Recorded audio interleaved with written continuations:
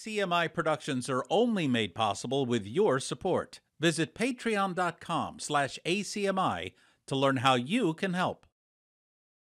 The April 4th, 2024 public meeting of the Arlington Conservation Commission will be conducted in a remote format consistent with Chapter 2 of the Acts of 2023, which extended remote participation in public meetings until March 31st of 2025.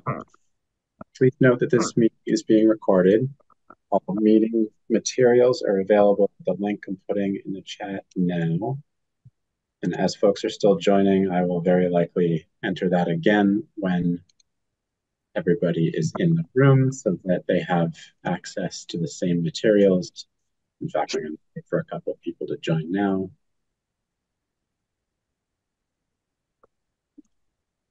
There's the link. Chuck Taroni is our commission chair. He'll facilitate this meeting, and please note that there will be a public comment period for each hearing. Each vote taken during the meeting will be conducted via roll call vote, and we start with roll call attendance. So Chuck, to you. Thanks, David. Let's start roll call attendance with Mike Gildersgame. Present. Nathaniel Stevens. Present. Brian McBride. Present.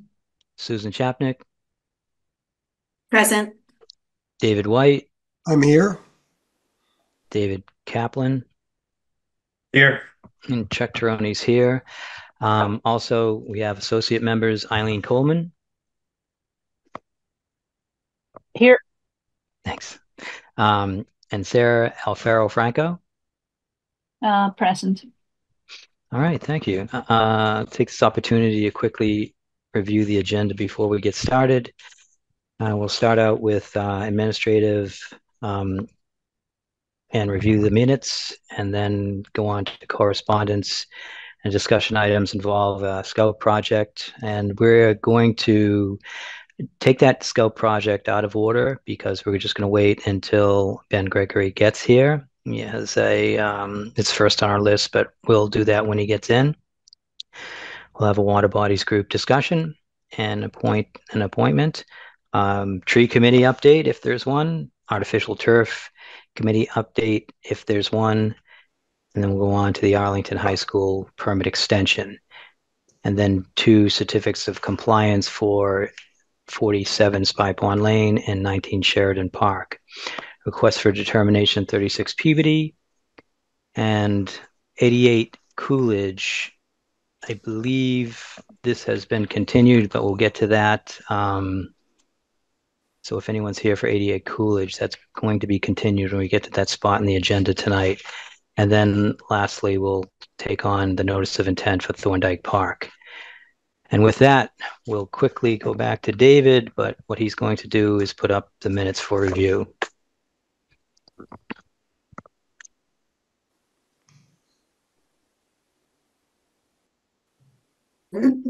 David, I sent some edits really late. I have them, yeah. Oh, okay, thank you. Yep. Sorry, a few more people coming in. Admit them before we move on.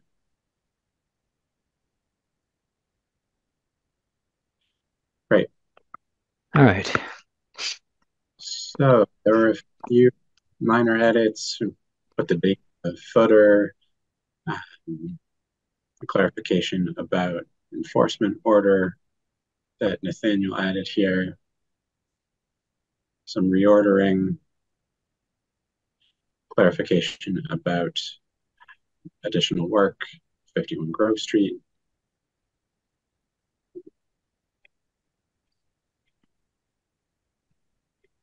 It's a pretty light touch. Otherwise, there were a few things toward the end here of each hearing where looks like it was Nathaniel added to each motion that the applicant consented to have the hearing continued. Also a note here about Herbert Miller Brook and sort of status. It's misspelled, I think. I think it's M-Y-E-R. Yeah, that's what I thought too. I wasn't sure. Thanks.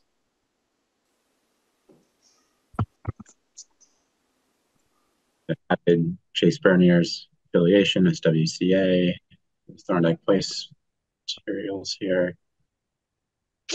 And likewise, as noted, Nathaniel's additions. Sorry, David, can you go back up to the top? The Dudley, the enforcement for Dudley Street appeared twice. So I just want to make sure that what I did was correct. I deleted the second discussion of it. It looked like it was left over from prior minutes or something. I think that's the case. So I was trying to put the dates together. Yeah. Right. That looked right. I was, did you check if Brian McBride actually voted for that though? Because he came at 8:04 and I wasn't sure when we did. I don't have my notes with me, my notebook. Remote, I'm in Florida. So could you just check that Brian was there for the vote of the enforcement order? I'm not sure he was. I don't know if he remembers. Do you remember, Brian? Sorry, I'd have to read it. Right, so maybe you can just check the recording because I think he maybe was not. I will check the recording, no problem. Great. Thanks, David. Give me a call if you have any questions or can't figure it out. Will do. Thank you. I'll make a motion to approve the minutes with these edits. Need a second? I'll second. Great.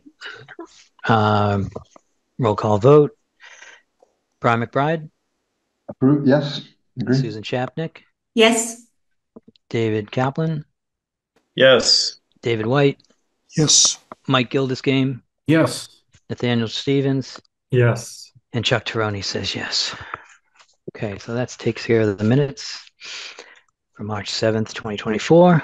We'll move on to just a note that all correspondence that we received between March 21st and April 26th is available for public to review, and you want to contact the conservation agent at the office. And David Morgan can put in a link to contact himself for any of those minutes.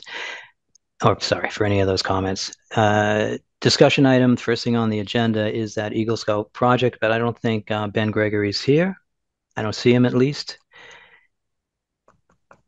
Okay, so we're going to move on to David White with his water bodies working group discussion. Okay. We requested for the next fiscal year $120,000. The FinCom approved $85,000. So it's below what we asked for. So we have to think about how to economize in the work that we do. So that's a sort of a negative impact. But anyway, it's what it is.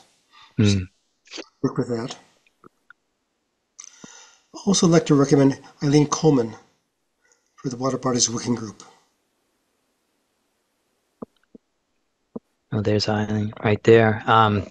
I'm not sure. Does this need a vote, or is that just a recommendation? Approve it in some way, maybe a vote. Okay. So does someone want to make a motion? Also move. So moved. Second? Second. So we have a motion moved to have Eileen Coleman become part of the Water Bodies Working Group. Mike Gildersgame. Yes. Brian McBride. Yes. Susan Chapnick. Enthusiastically, yes. David Kaplan. Yes. David White. Yes, definitely. Okay. And Nathaniel Stevens. Yes. Also enthusiastically and with great gratitude for serving. Thanks, Eileen. Okay. And Chuck Teroni says yes. Great. All right. Sounds like you have found yourself a home. All right. And David, just before you go on, David and Water Bodies Working Group, when is the next meeting? And I hope on the agenda, Next Thursday. It's this Thursday? Next Coming Thursday. Thursday. Next Thursday at 6? 6, yes. Okay, great. We're standard time. And you'll send out an agenda. Thank you, David. Yeah.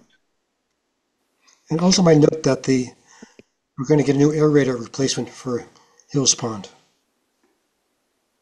Great. That's everybody was been waiting around for that to get replaced.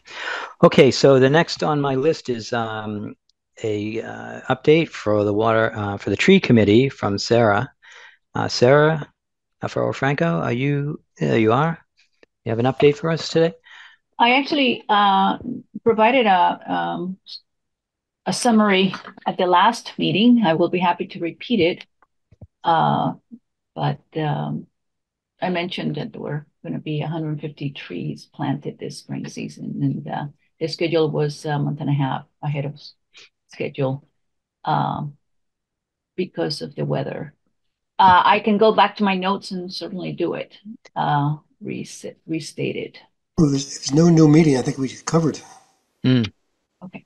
All right. Good. Well, that's good. Okay. Fast. All right. Thank you for that brief update.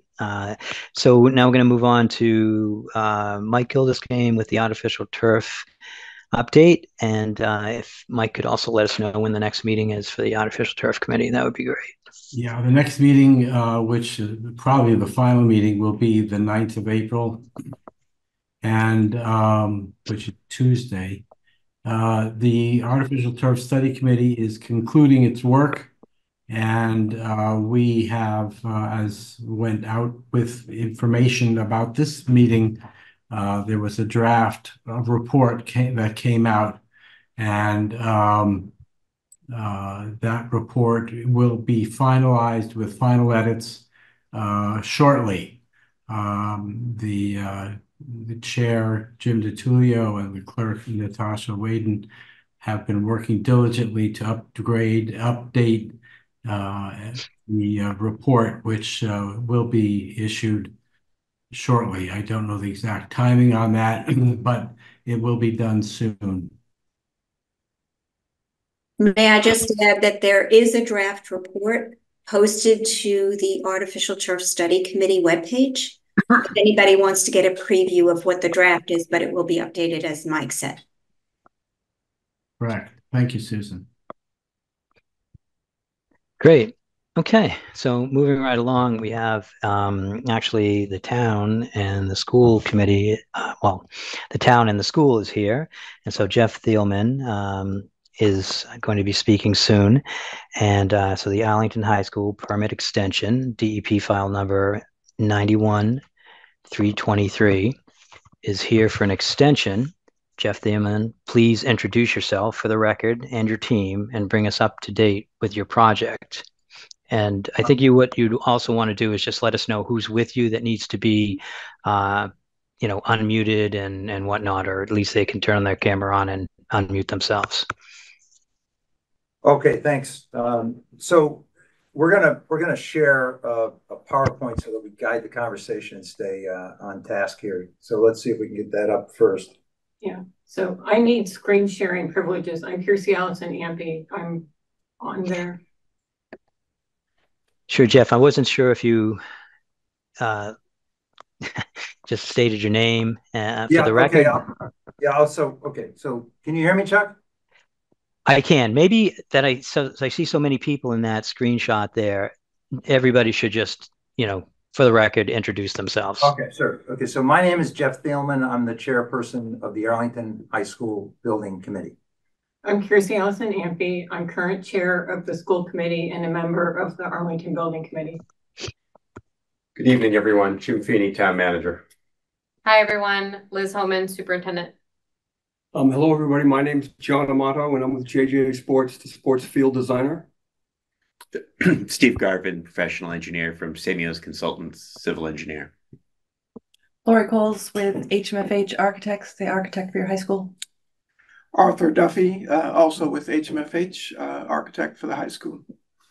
Jim Burrows with Skanska, serving as OPM for the high school project. Matthew Janger, Arlington High School principal. Okay, right. So we're going to kind of use this to guide our conversation so we stay on task here.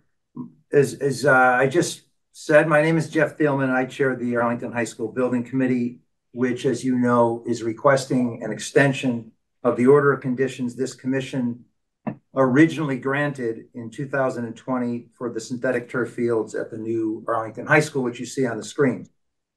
The presenters today, the four presenters, will be myself and our co-vice chairs, Superintendent Dr. Elizabeth Holman, and our town manager, Jim Feeney, and Dr. Kirstie Allison-Ampe, who's a member of the building committee and the school committee. And other representatives in the room are here to answer your questions. We're here today to follow up on the specific research the commission asked us to perform after the meeting we had together in August of 2003. When I spoke to Mr. Tironi, we agreed it would be helpful to begin with background information about the high school project. So the building committee and the Conservation Commission have a shared interest in protecting Mill Brook, which runs underneath the fields of our high school. From the beginning of the project, the committee's goal, the building committee's goal, has been to build a LEED Platinum facility, and we have worked carefully to ensure the site's landscaping protects the town's waterways, wildlife, and vegetation. In planning for the use of 174,000 square feet of fields under our jurisdiction, we carefully considered the school's needs and the need to protect Mill Brook. Since 2016, the town has worked in partnership with the Massachusetts School Building Authority to construct our new high school, which has 4 phases, 2 of which are completed and 2 of which are underway. Phase 3, the construction of the athletics wing, is scheduled for completion in February of 2025, and work on phase 4, including preparation of the fields and the connection of the bikeway, has also begun. During early community discussions and right up through the 2019 voter approval of the project, synthetic turf fields have always been proposed for the new school. As mentioned in the report we submitted to you on March 20th, 2024, to remain on schedule and on budget, the project needs to order the infill for the synthetic fields by June 30th, 2024, less than 90 days from today. In the summer of 2020, the Conservation Commission met several times to review plans for the turf fields, which we explained were planned for construction in 2024. The commission reviewed supporting documents, studied the drainage system that protects Mill Brook from crumb rubber inflow, and concluded the fields as designed did not have a significant or cumulative effect upon the wetland values protected by the bylaw. Per the approved order of conditions by the commission, the scope and plans for the fields were detailed in the agreement the town signed with the Massachusetts School Building Authority. In 2021, the town signed 7 contracts for work to be performed in the fields. We locked in prices at rates in place at that time, and by 2023, we had already built some of the systems supporting the fields. In July of 2023, the Arlington High School Building Committee applied for an extension of the 2020 Order of Conditions. During the meeting, the Conservation Commission was told about new information pertaining to 6 PPD and 6 PPD Quino. When this information was given to the Building Committee at the August 2023 hearing, we agreed that we would evaluate the costs, risks, and benefits of crumb rubber and alternative infills and study the applicability of the cited research to the specific conditions on the fields of Arlington High School. The commission then granted a 1-year extension of the 2020 Order of Conditions. I'll now turn to my colleagues who will summarize our findings over the past 8 months. All right, I'm going to get us started. Hi, everybody. Once again, I'm Liz Homan. I'm the superintendent of schools. I want to start by noting that there are pretty significant limitations to any additional changes that would be made to the design in this late stage in the project that wouldn't have a really significant impact on the budget and the schedule. So what you see on this slide is that budgetary impact, and the financial implications are listed there as additional costs over the baseline budget of the building project, which would need to come out of contingency. And you can see a number of the alternative options here, as well as what we know about the durability of these products and the athletic impact of different products. And I want to highlight just a few points about those. First is why we initially chose turf fields. We know that the synthetic turf fields provides a better performance environment for our student athletes. It provides for longer seasons, which gives for more playing time. And that's because there's more manageable maintenance of this product, and its upkeep through freeze cycles and wet weather conditions is stronger. And we also know that because of that, there are safety considerations attached to the alternatives because they can provide for slicker conditions. They can freeze during freeze cycles, which can also have an impact on the ability to play on the fields or on the maintenance of the fields. And we also have the ability to mitigate the environmental impact through the design of the system, which I know my colleagues will talk about a little further in a moment. This summary table provides the infill alternatives that we have evaluated. The alternatives to crumb rubber introduce significant additional costs to the project, as I pointed out, and also have drawbacks, including lower athletic performance. We called athletic directors at Minuteman and Watertown, which have alternatives in their turf fields, and they cited less traction, less forgiving surfaces, that those surfaces could be harder on uniforms, on skin, they were more abrasive to the athletes, and that the athletes and athletic directors at those schools preferred crumb to the synthetic surfaces that they were currently using. We also have less data just due to time and less usage on the impact of some of the lower traction surfaces, alternative surfaces, and what that raises for me, myself, and Dr. Jenger, who are tasked with making sure that our students are safe, is we're concerned about additional injuries, the potential for additional injuries, and the research on concussions in athletics and the long-term impacts that that can have on student athletes as they move into adulthood is really significant. And so I want to underscore that particular concern for me as an educator, because it is one that I know I think about a lot when our students are going out onto the field. We want more playing time. It's good for our student athletes to have as much time in their extracurriculars as possible. And we are directly responsible for ensuring their health and safety. Next slide. So,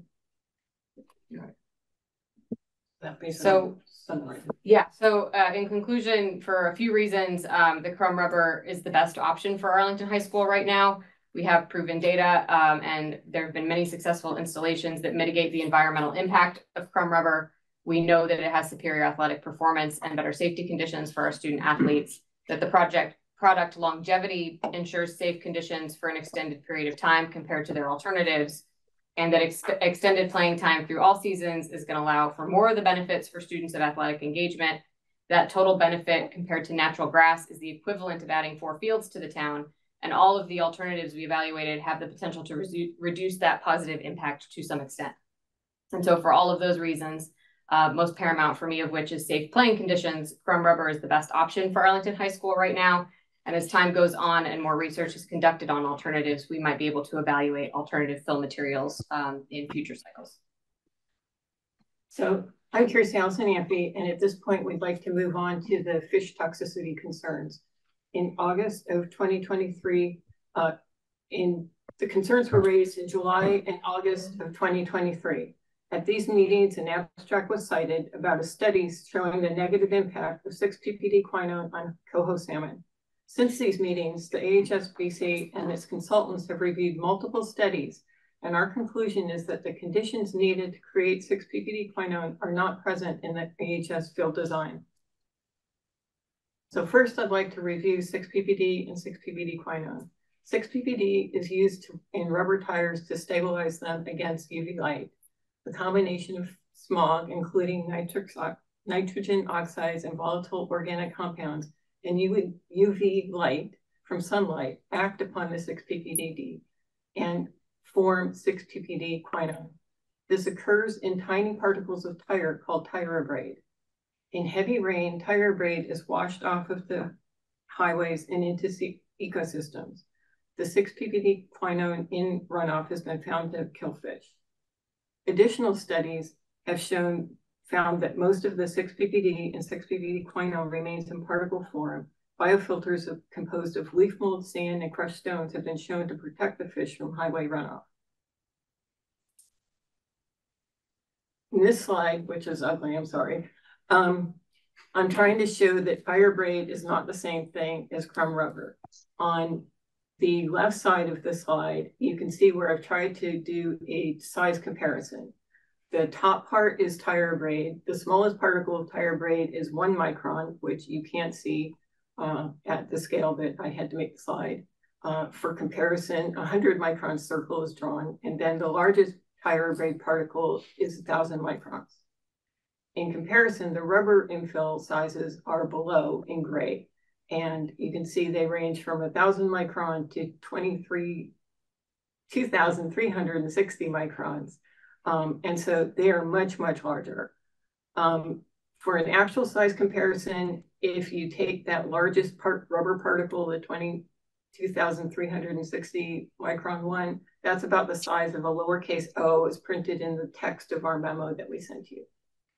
So looking at composition, the compositions are also very, very different. Composition of tire braid, it's actually a heterogeneous composition of rubber from tires, mineral particles from the road, and dust from other traffic wear-related particles such as brakes. Metals found include magnesium, iron, copper, zinc, titanium, molybdenum, magnesium, barium, tin, and I forget what SB and chromium, lithium, iridium, and I forget the other ones. They're not very common. Lead. PB is lead. Yeah, PB is lead. Yeah. Lead. Good periodic table review. I didn't write them all down. I didn't think I was going to read them all. It's been a long time since we had chemistry. Okay, so composition rubber infill instead, or the rubber infill that would be for the field. It's sourced from domestic tires. It doesn't include SUV tires or truck tires. It's washed, it's free from dust. There's no metals or metal cords. It's independently compliance tested for both extractable heavy metals and PFAs. And it meets the standard consumer safety specifications for toy safety. So this is a diagram I've created to try and compare the production conditions for 6-PBD quinone. On the left is in the road. So in the road, you have cars which create tiny minute rotabrade particles. You get UV light from the sun, ozone from the smog, and that creates conditions that produce the 6-PBD quinone. Instead, on the field, we don't allow cars. We don't have smog. There's less UV light because the particles are shaded by carpet fiber, and the rubber particles are larger. And these do not fulfill conditions to produce 6-PBD quinone. From there, I'd like to move on to the drainage plan because this also impacts the system. This diagram is what you find in the memo. In the next slide, I've begun stepping through it so that I can show you how the different components filter any runoff that comes from the field. The filtration, first, I want to note that the filtration steps are highlighted in green. Step 1 shows the start of the drainage and filtration. Water falls onto the field and is filtered through a 3/4 inch layer of sand before it seeps into the shock pad. Step 2 shows how the water flows through channels in the shock pad direct flow into the trench drain that surrounds the fields. Step 3 is where the trench drains flow into the trench drain basins. These basins have potentially 2 filtration steps. The first is the sump, which is the standard, industry standard. And that's where the heavier rubber infill settles to the bottom of the basin while the water flows out. The second part is an optional trench drain filter basement, which we see as a betterment for the system, but is optional. Step 4 is another filtration step. The water flows through subsurface piping to drain inlet basins, which contain another sump. Step 5 has the final filtration step. The water is delivered through a series of wide, shallow chambers, which are filled with crushed stone, causing the water to flow to slow and any particles to be captured. Step 6 shows the water flowing to an on-site collection system, and then clean water is released to Millbrook. And next we have our financial information. Sure. Hello again, everyone. Jim Feeney here. I sit on the finance subcommittee for the building project. As many of you know, as residents, voters, and taxpayers, this project is funded by the 2019 debt exclusion vote, which provides funding from Arlington's taxpayers, and that is combined with funding from the Commonwealth of Massachusetts to make this project a reality. So at the beginning of the project, we entered into a project funding agreement with the MSBA. And once that is set, the town is obligated to stay within that project budget and has very limited options for moving outside of that approved budget. Meaning that the town cannot simply, it's not a simple task for the town to add more funds after the project has begun. Because of this specific project funding agreement signed with the MSBA would have sole discretion to determine whether any additional funding added to the project is considered eligible. And what that impacts is if the funding is deemed ineligible by the MSBA, it would then proportionally decrease the town's maximum total facilities grant portion. So the town has the potential to lose additional project reimbursement funds by infusing new funds. So as we've talked about before, and as is displayed here, any changes to the scope of the project would need to be funded through the use of contingency funds and require a vote of the Arlington High School Building Committee. To date, the total committed costs of the turf fields component of the project are just over $1.2 million. As Mr. Thielman noted previously, the High School Building Committee has already awarded 7 subcontracts related to this turf field, and any material changes in the plans for the fields will cause the locked-in subcontract values to increase to today's 2024 costs, which will necessarily reflect multiple years of high inflation as compared to 2020 prices. Additionally, if a contract were to be canceled, a subcontractor has a likely case to bring a claim against the project and the town for lost revenue. I will note that site work completed to date includes bringing both the permavoid and anchor trench systems to the site, and they are currently stored on site. So obviously at the August meeting of the Conservation Commission last year, you asked if we could use contingency funds for an alternative infill. The High School Building Committee did take up that decision, and they did not believe there are enough funds in contingency at this particular point in the project to purchase an alternative turf infill.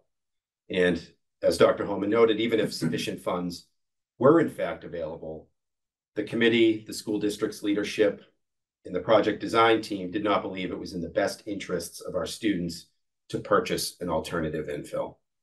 So with respect to the contingency, obviously it is comprised of both a construction and soft cost contingency totaling just over $9.3 million.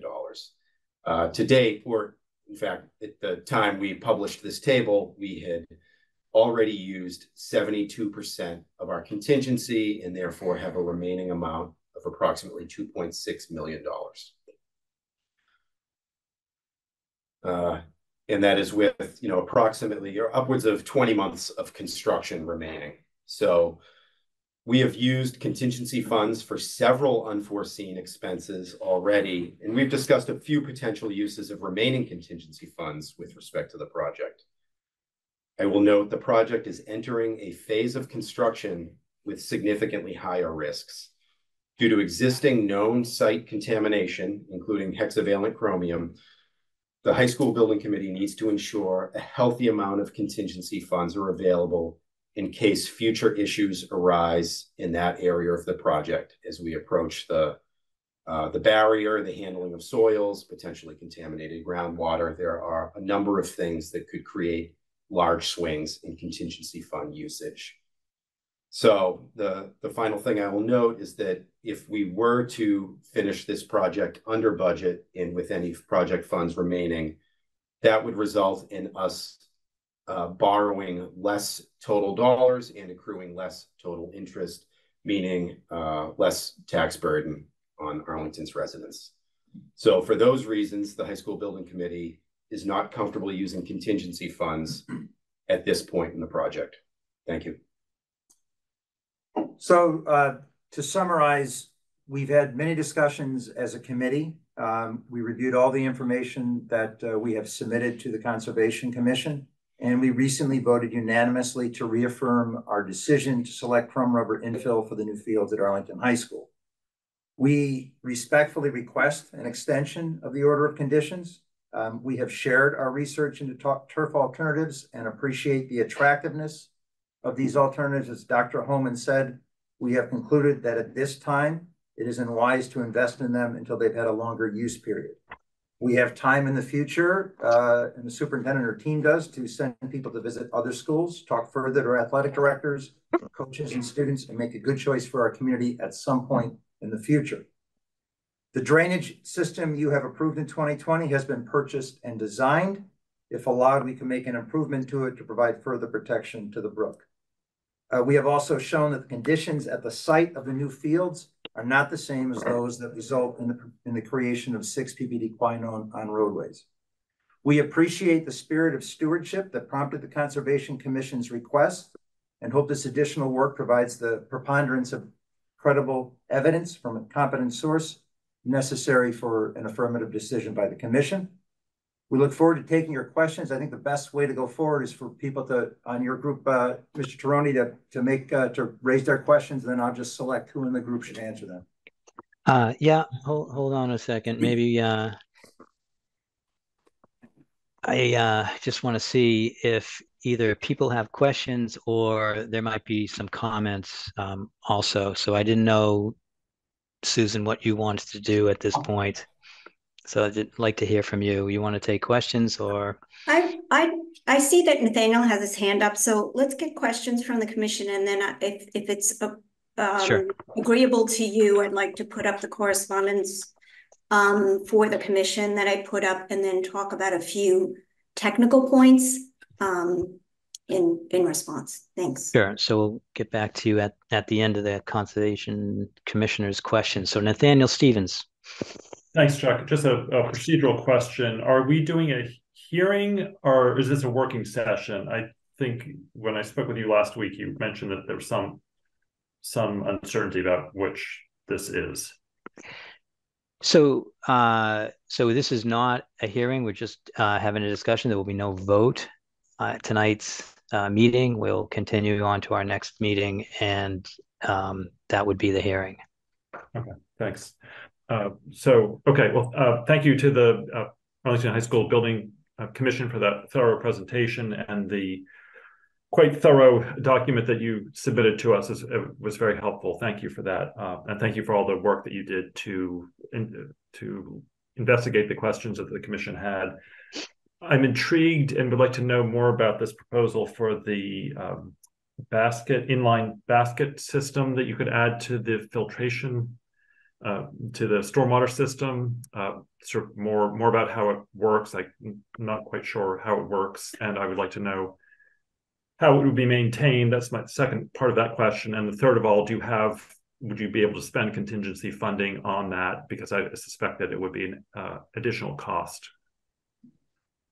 So yeah, I'm going to turn over to Arthur Duffy, but yeah, to answer your question, it's minimal additional costs, and we would be able to spend about $15,000 to $18,000, about $15,000 to $18,000. We would be able to spend that money on this part of it. Yeah, and it would be additional protection. That's right, Nathaniel. Yeah. So Arthur Duffy's going to take the first two parts of the question. Sure. If you recall the diagram that Kersey put up, immediately outflowing from the trench drains, there are a total of 18 split amongst the two fields of trench drain basins, which are basically periodic collectors of the water that flows into the trench drains. They're relatively small, they're about this big. And they have sorry. Your screen is so small. Can you this big? Can you give approximate dimensions? They're about they're half a meter long, and quarter of a meter wide. Okay, thank you. That's great. Yeah. Sorry. And so they're the first passage of the water flow from the trench drains heading on their way to the detention basins. They have a sump, as was pointed out, and that is typically what's installed in those. That's the done deal. That's the first step before it goes into detention. But the manufacturer offers an option, which is a screen basket that just drops down into the detention basin And it's a filter. It's got small holes in it that will capture any of the larger particles that might flow. It might be crumb rubber. It might be leaves, or pine needles, anything that does make its way off the field into the trench drains, flows into the trench drains, and hits this first interception, which is the basin. So the filter is just, it's going to continue to let water flow, but it will capture some of the particles. And the maintenance plan would just simply be, I think if we put that maintenance plan in the document we sent you, it'd be several times a year, just opening up those hatches, pulling out the basket, if there's anything in them, dumping them out, and properly disposing of it, putting the basket back, putting the hatch back, and then, that's also a way to monitor how much is coming off the field. You might find that very little comes off, or you might find that you have got some debris in there, and you take care of it at the source. 2 points, Nathaniel. Just want to, if you look at the memo we sent on pages 10 and 11, talk about the maintenance plan. The other thing is that when we discussed this as a committee,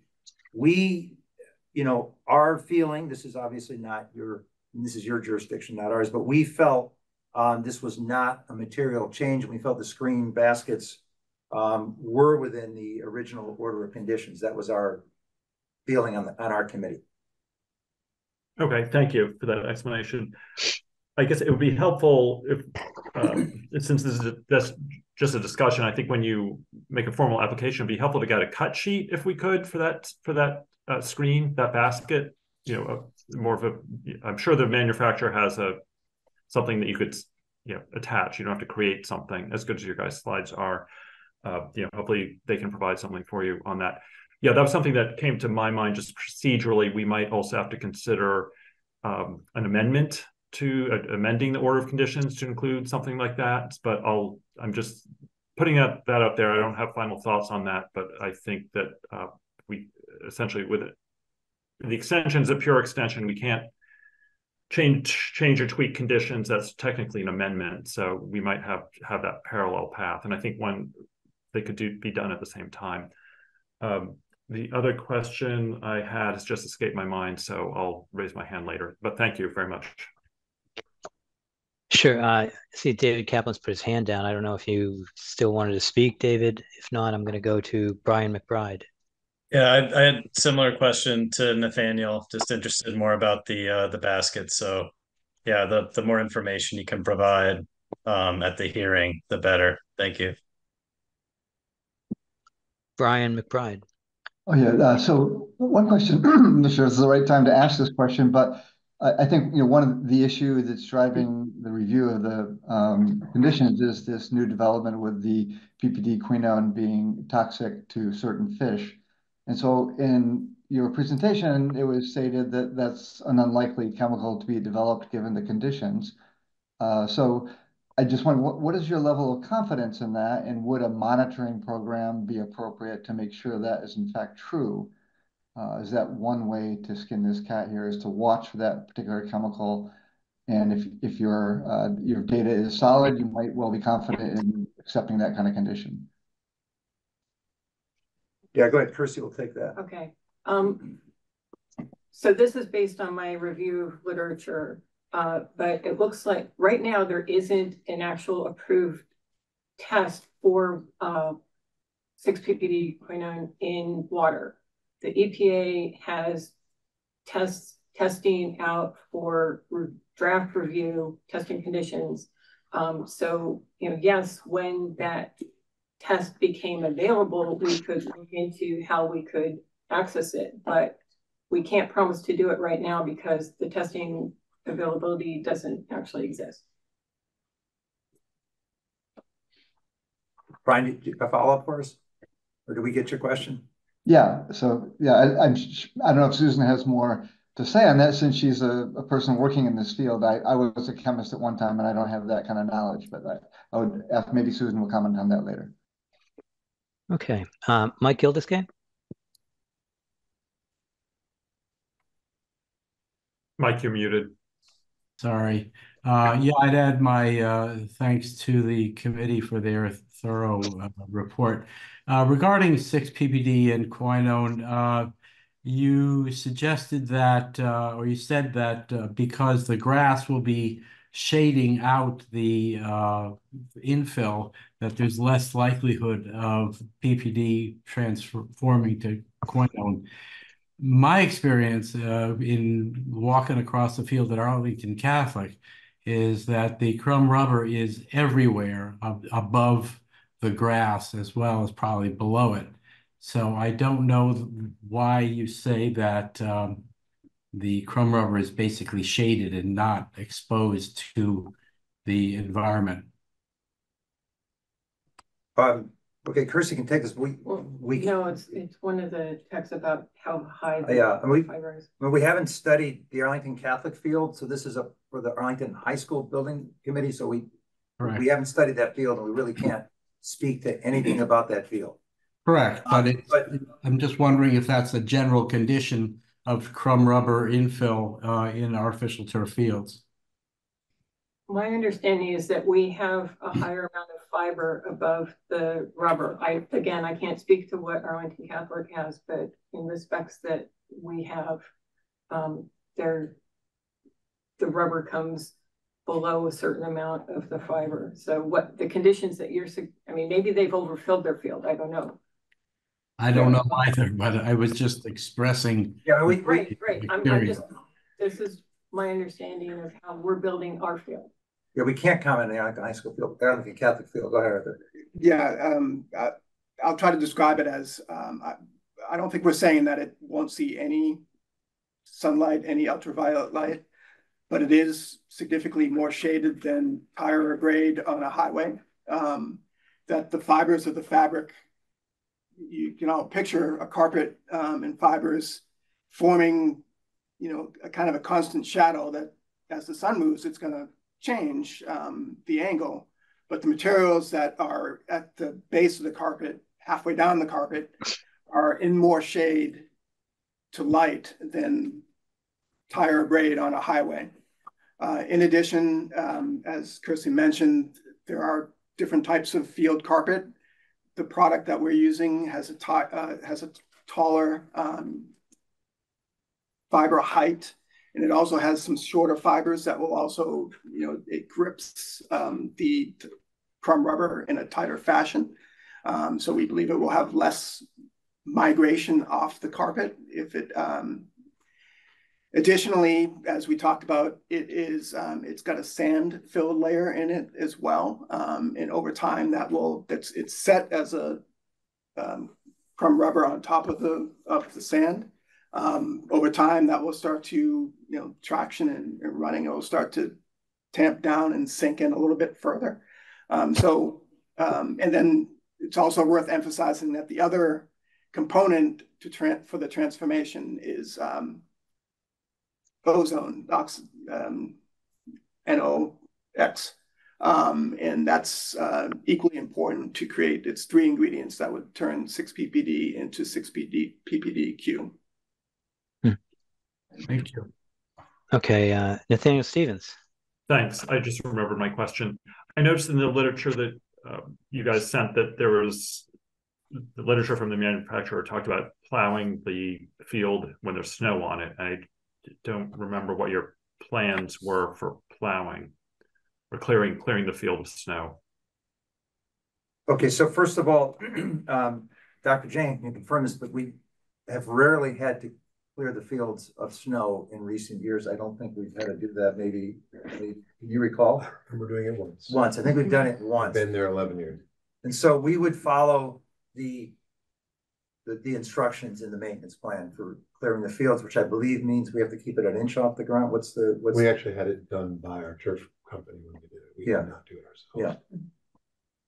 I'm sorry, I didn't hear what that response was. So the one time that I recall we did it, we had it done by the turf company. We did not do it ourselves. Okay, thanks.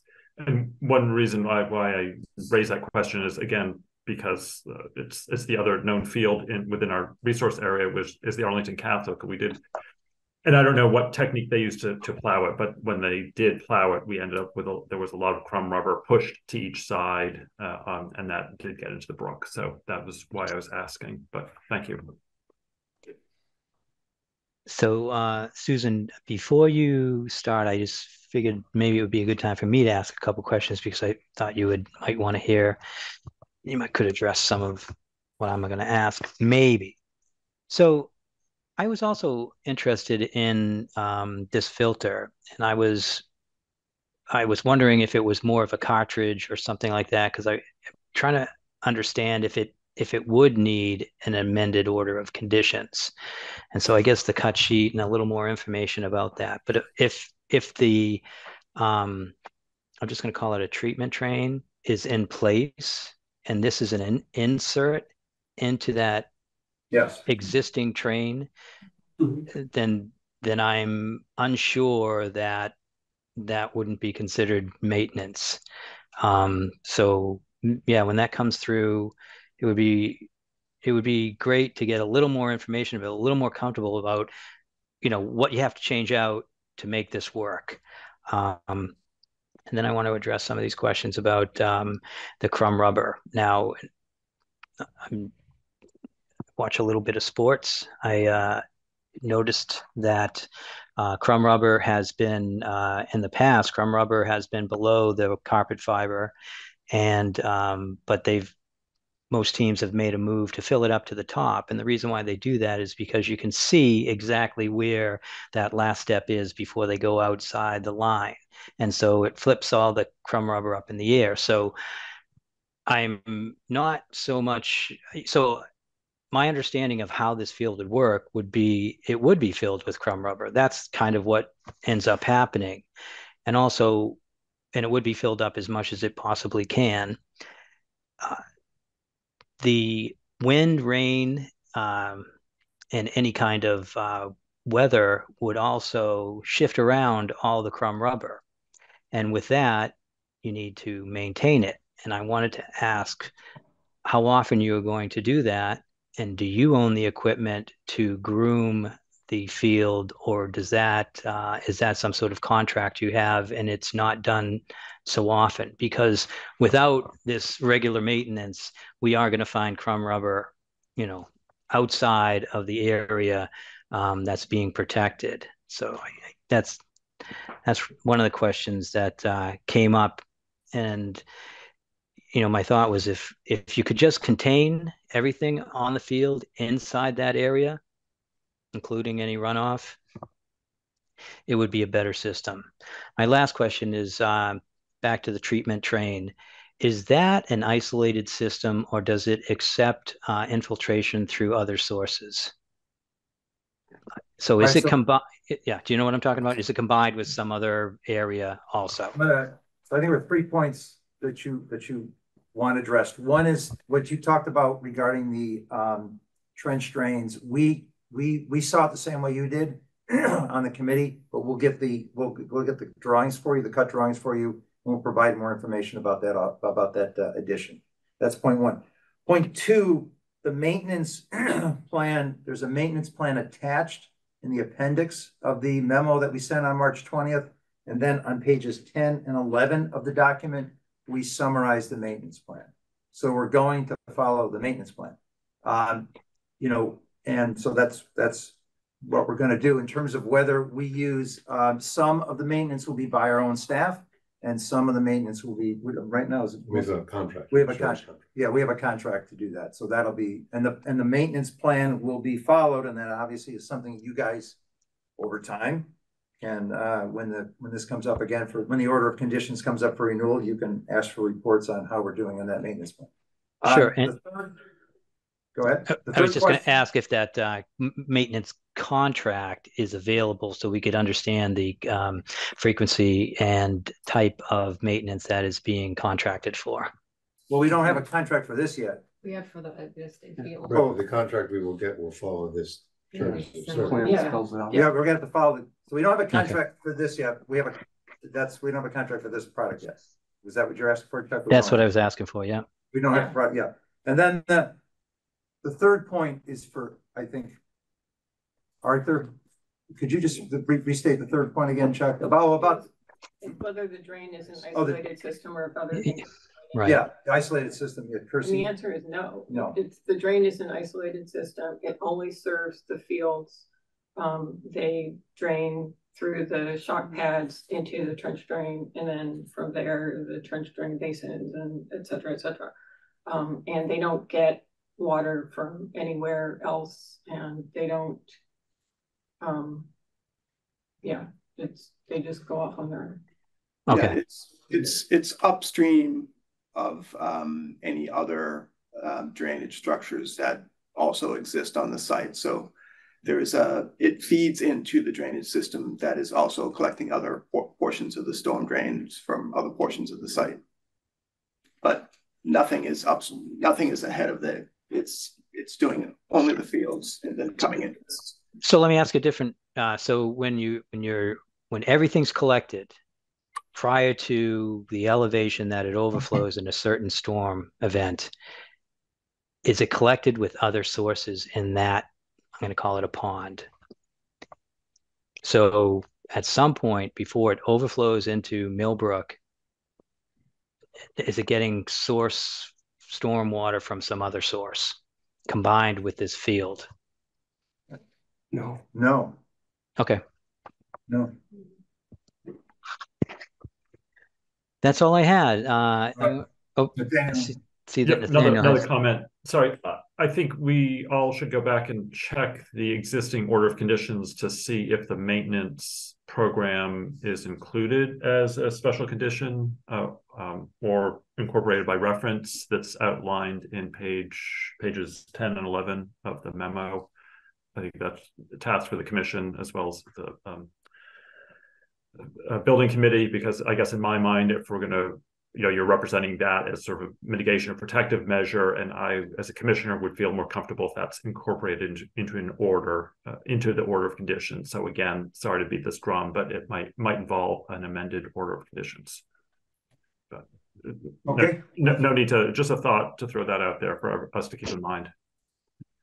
All right, so I think at the end of the meeting, it'd be great to sort of like summarize exactly what Steve and Arthur have to do to amend anything. So, but yeah, we've got, so thank you. And Chuck, if you would just explain procedurally that the extension is on the current permit. I know we're not voting tonight, but as a procedure, could you explain that? It's on the current permit and we cannot put conditions on an extension, right? Right, no, so which is why I'm suggesting an amendment. Yeah. I just want to make it clear to you, everybody. But as I understand it, just so I understand what we're supposed to do here, you can do both at the same time, Nathaniel. That's what you said earlier. Right. Well, my thought would be to have a hearing on both at the same time. I mean, technically, I think what Susan is getting at, technically, we would need to vote first to amend the order of conditions to incorporate, say, that adding the baskets, adding the maintenance schedule, and then you'd have a permit and we would extend that one. Because if we do it the other way around, you just get an extension on the existing one, and then I guess we could do it the other way. We could do it the other way around, but it may or may not pass without these changes. I don't know. I don't want to get ahead of us. But I think we don't have to do the basket if you don't want to. We don't have to do the basket. We'd rather not slow the thing down. Right, and that's what I'm trying to think of a way to do it, and that's why I think you could do them at the same. You could do it at the same time, but it's two different, right? Right. It's two different votes. It's a procedural nuance, but what I'm trying to do is. Which one would you vote on first? Not to slow these. My understanding is there's a request for an extension. You would have to vote on that first, and then if there was something that wanted to change, because all you're voting on in an extension is the existing order of conditions. All right, so that is the basis of what you'd then be voting on. After the fact, if there was something that wanted to be amended or changed, whether it needed to be or still met the original submission that the order is based on, then you would decide whether you needed to vote for an amendment or not. Right. Yes. What if some of your amendments are going to sway certain commissioners one way or another to grant you an extension? If you don't have those amendments included, then the commission may deny your extension. Then where does that leave you? So I'm just saying, if I was going to do this, I would put the amendment first in the same meeting. It's not going to slow things down. Request an amendment for these specific items and put those sketches in as people have asked, and we'll talk about that. But that's what I would do, is ask for an amendment first and then an extension. But you can do, I mean, you're the applicant. You can do it whichever way you choose. Okay. Thank you. Just a comment on that. The system as designed has met and was approved, meeting all the standards required under the Conservation Commission bylaws. The change that we're making will make no change to any of those calculations. It won't increase runoff. It will not change the rate of runoff. It will not change anything about the runoff. It's a wire basket that's a screen that goes in the catch basin of the trench drain to filter out any debris.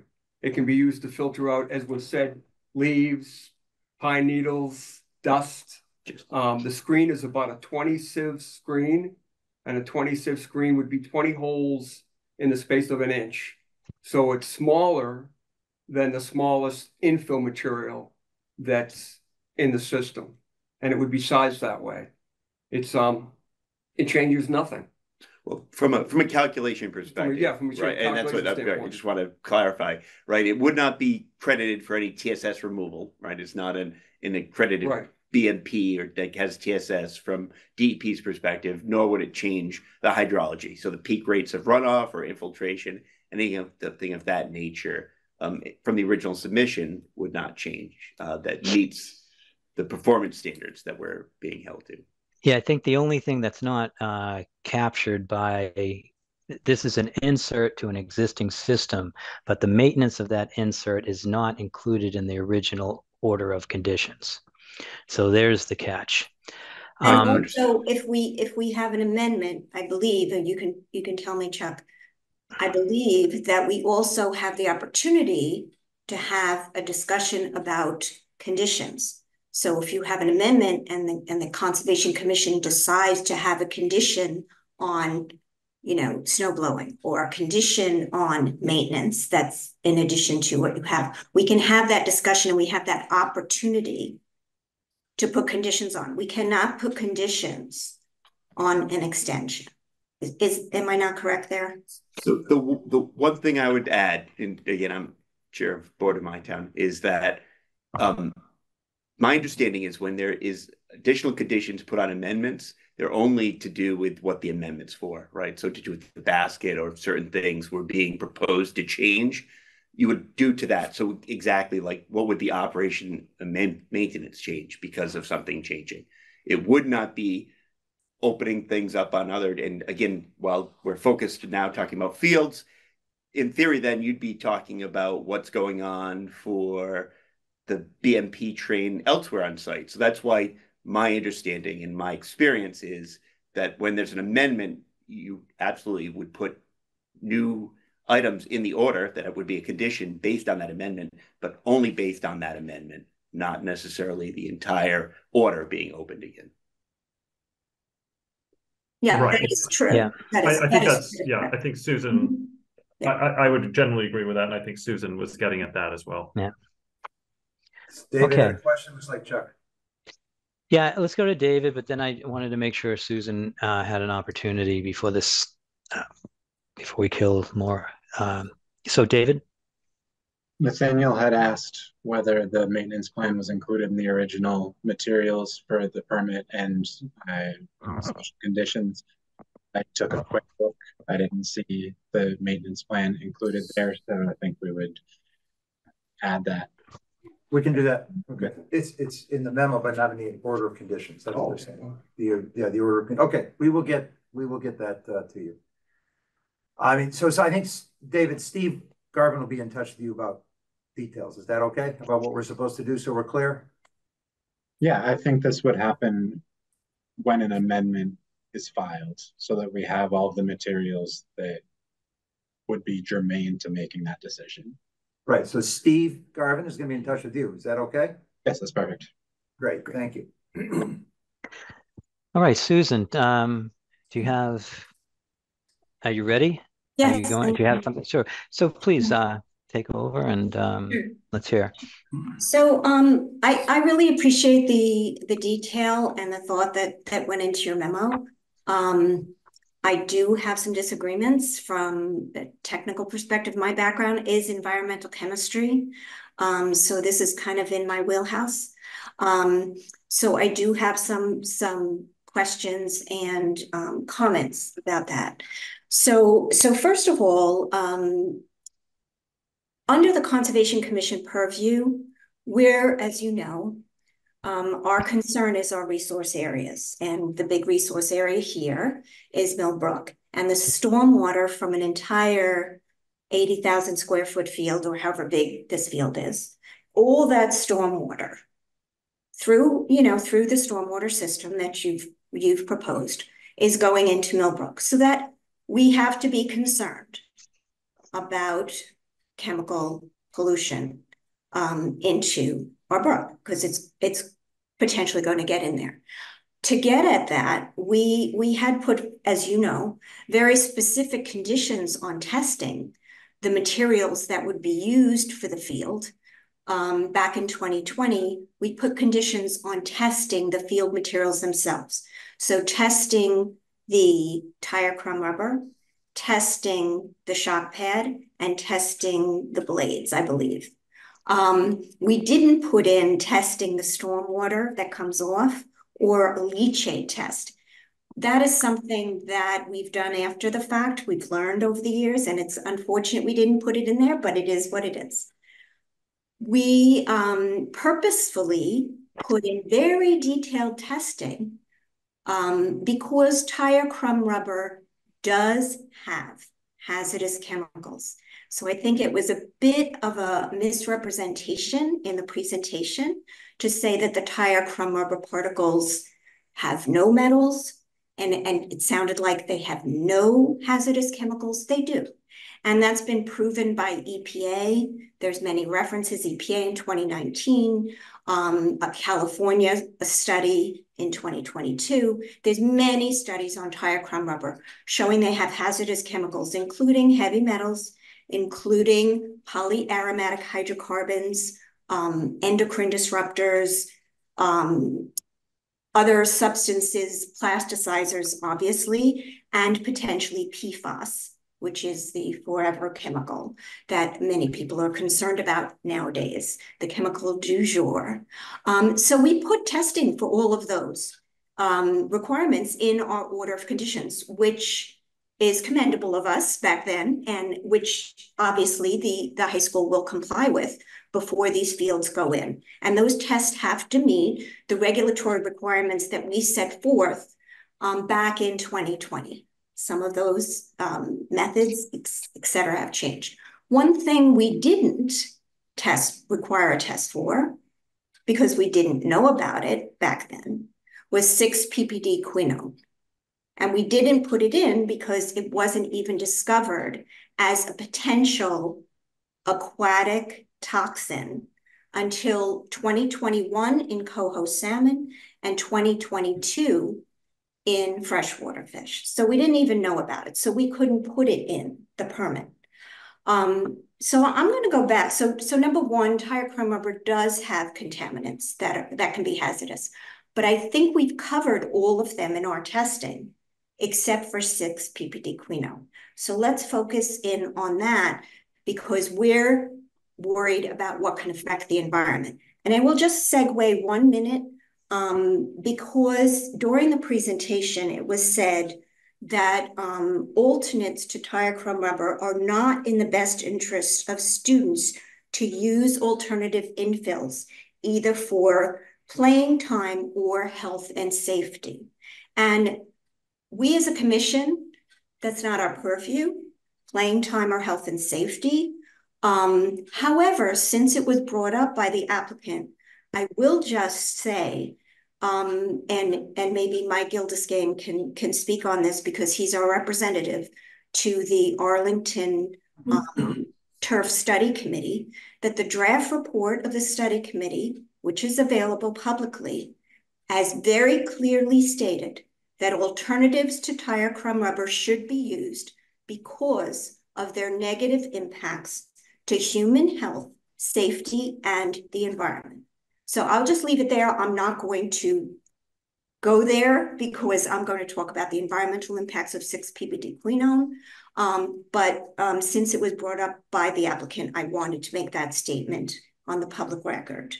Okay, so let's go back to 6-ppd-quinone. I had a question, and I don't know who wants to answer this one. So correct, 6-ppd is in tires, and it turns into 6-ppd-quinone with ozone and oxygen. So where on the tire, so when the tires are being used on the roadway, where does the 6-ppd-quinone form? So thank you, Ms. Chapnick. The first thing I want to say is that we're not having a general conversation here about crumb rubber. We actually have in Appendix 1 in the memo we sent to you are the actual specifications for the synthetic turf infill material. So that all of the specifics are right in there. So it's in the appendix. It's Appendix 1. It's a 2-page document. It tells you everything that's in the product. So we should be kind of focused specifically on that item when we talk about product and what's in it and what isn't in it. So I take exception to the misrepresentation. You saying that Dr. Allison Eddy misrepresented what's. I was quoting the specs. So this is from the specs, okay? Right, so the specs are from the manufacturer, which we know are not always correct, which is why we put testing in our original permit. We're not disagreeing about the testing. I'm saying the reference needs to be the specs. And if you want to sue the manufacturer, go ahead. But I mean, for misrepresentation, that's your prerogative. Go ahead, Dr. Allison Ampe, you want to answer? Well, there's lots of documentation, especially from EPA 2019. Their Part 1 study and their Part 2 study is supposed to come out this year in terms of toxicology and exposure from tire crumb rubber. But the Part 1 study is very clear about the hazards that are in tire crumb rubber. Maybe your spec and your manufacturer is guaranteeing to you that you aren't going to have these levels. But at what levels? And those levels have to meet what's in your permit. And I'm trusting that that's going to be true. We'll find out with the testing. So we don't have to argue that. You know, we're okay there. Yeah. Okay. So the decision has to be based on the actual specs in our proposal. Dr. Allison, it has to be based on the testing. Yeah, thank you. Dr. The testing is required before the fields go in. Yes. All right, Dr. Allison. No. I didn't have. Do you have a response? Well, there wasn't a question yet. Oh yes, the question was the 6-ppd turns to 6-ppd-quinone on the tires as your cars are using them. Well, where does that form? It's going to be on the outside of the tire, but also on the small particles of tire which have worn off of the tire and are now sitting on the highway. Right. And yeah, so no, I agree. But it's happening because, I mean, not just because they're sitting out there in the outdoors, but because there's smog and stuff all around them. Additionally, there's the other stuff that these particles pick up as they're rolling around on the road from brake wear particles and other stuff, and that's contributing to the differences in the heavy metals versus the rubber infill. Yes, I agree that the tire that comes off is different than the tires themselves. The tires themselves have 6-ppd-quinone, as we all know. It's added. The 6-ppd is added. It turns into 6-ppd-quinone on the surface of the tire. I totally agree with that. What's been shown in the literature, I'm quoting the California product. The reference, I have it here somewhere. California product evaluation of 6-ppd. It's formed mainly on the sidewalls and then the tire tread, which makes total sense because it's got to be on the outside of the tire. And they call it a bloom. And that's where the 6-ppd-quinone is formed. Tire crumb rubber is made from shredded tires, correct? It's, yep. Okay, so these shredded tires should already contain 6-ppd-quinone. We don't know how much. No, they but don't. they will Well, already and contain they 6 contain a ppd small quinone. amount, but the Right. thing is, they may contain a small amount, but the expectation would be that it will remain attached to them. And they will stay in the field. And if there's any escape, they're going to get caught in the various drains and basins and everything. And so we don't see that it's going to be released. Anything that's present, we don't see that it's going to be released into the brook. And that's. So you're saying it's not soluble? I'm saying in this, that studies showing that filters, biofilters of highway runoff have been shown to protect salmon from the negative effect, the toxic effects of the highway runoff. And because it's capturing the stuff as it goes through. That's true. So bioretention basins, which are different from what you're talking about as a filter.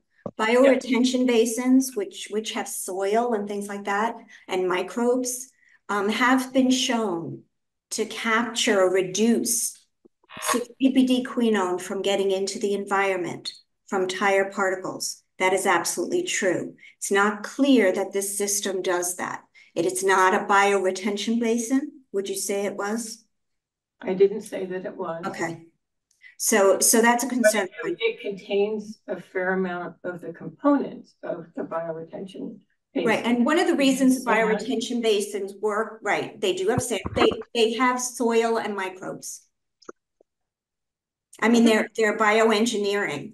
They're not just inert sand and gravel systems. But it was shown in another study, it was shown that sterilized water, river water, filtered as well as non-sterilized water. So it wasn't the microbes that are doing the filtering. I would love to see that study. I have not seen that one. Thank you. I'd like to put up the memo that I created just for discussion points.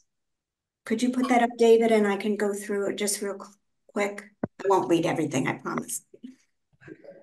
Yes, I need a minute to pull it up. Sorry. Okay, no problem. One of the reasons why I wrote this memo, one of the reasons was for the commission to just kind of highlight what is our role here in terms of decision-making. What are the regulations that we fall under when we evaluate a permit extension? And we have regulations under the bylaw as well as our wetlands regulations that tell us we have to review several things for an extension. And as we're reviewing, okay, so if you could just scroll to the highlighted point. As we're reviewing, the commission may deny the request, or at least I'm saying at least review these issues where new information not available at the time the permit was issued has become available and indicates that the permit is not adequate to protect the resource area values protected by this bylaw. So I think it has been established that there may be 6 ppd quinone in the tire crumb rubber. We don't know how much. 6 ppd quinone can be very toxic at part per trillion. It's really, really low. And this is in the literature as well. So even small amounts can have adverse impacts. If they don't cause fish kills, they can cause that's an acute toxicity. They might cause a chronic toxicity, effects on reproduction, etc. A lot of this information we don't know yet. We have little bits and pieces, but we don't know. If you scroll up, I'd like to make a few more points, David. So that's just, one of these was just the bylaw and the other was where it is in the regulations, just to show what our regulations are. Okay, so we all agree that the new information of 6 ppd quinone was not available at the time we permitted this project, which was in 2020. So we know that. We already talked about how it's survived. There has been peer-reviewed scientific studies that show it's acutely toxic to certain freshwater fish. And if we go keep going down. Thank you. This is just a history of when I said the PPD levels and the PPT levels. It just shows you some of the levels, very low levels. Okay. And then, okay. So this is the California report that I'm quoting some of my scientific facts from. This came out in 2022, and this paper states very clearly that uses of tire-derived products and materials may directly lead to 6-ppd and 6-ppd quinone releases to the aquatic environment. For instance, tire-derived aggregate can be used as a medium for stormwater treatment and may lead to inadvertent contamination of treated water with 6-ppd and 6-ppd quinone. So if you think about that, if they're using, so in California, they're really trying to reuse tires. I mean, they want to recycle, reuse, recycle, reduce, right? So they're trying to reuse tires, and they have used them in stormwater systems. And they're saying the water going over these tires has the potential to release these chemicals. This is California DP. Tire-derived materials are often used, as we know, in outdoor applications that cover large surface areas, like an artificial turf field. As such, these materials are exposed to stormwater and can leach 6-ppd and 6-ppd quinone. The report specifically discusses artificial turf fields. I'll go on. A portion of the crumb rubber used in synthetic turf fields is lost over time. We know that. It goes in the trench drains or sometimes even off the fields, as we've seen. A full-sized field can lose between 1.5 to 2.5 metric tons of crumb rubber a year. Now, you may say, well, we do better maintenance. It's going to lose less than that. But this is just an average that's been reported. The lost crumb rubber can end up in aquatic systems. It's great that you're collecting it in these filters, so maybe less of it will end up in the system, but that doesn't mean that the chemicals that are coming off it won't get in the system. The report goes on to include, if we can go down, it will take, at the bottom, it will take years of testing to determine 6-ppd quinone's toxicity to other species, but action on 6-ppd now may protect other aquatic organisms. And then the EPA also recognizes the importance of 6-ppd quinone ecotoxicity effects to be examined. They've recently put up a website about that and are continually looking at fate and transport. So I'm concluding here, and I'll talk about the testing as well, that the used tire-derived material may already contain 6-ppd quinone. It may have some opportunity for 6-ppd to convert to 6-ppd quinone when it goes off the field. And I will just say an aside, though we're not talking about it, 6-ppd itself has phytotoxicity, which means that it's toxic to certain plants. We're not going there right now because we're talking about 6-ppd quinone, but I just want to mention that. So from my point of view, I'm very concerned about this huge amount of stormwater that may contain even minute amount of these chemicals, but minute amounts are hazardous. Now, Dr. Christy Ali Amp, I'm sorry if I said your name incorrectly, has correctly said that there isn't a final method to analyze 6-ppd quinone yet. There's an EPA draft method, it's 1634, it just came out in January of this year. It's a very rigorous method. It uses a liquid chromatography and a mass spectrometer attached to another mass spectrometer. It should actually be finalized this year. They're in the validation stage, which means they send samples to different laboratories and see how rigorous the method is. It won't change much. Basically, what they do with that is they tweak it a little to make sure it's more rigorous, meaning reproducible. Many labs right now, I know of other companies that are helping their clients test for 6-ppd quinone, and they're using this test. Several labs Susan? in California. Yeah. So I'll stop right now. Am I good? You're good. Okay.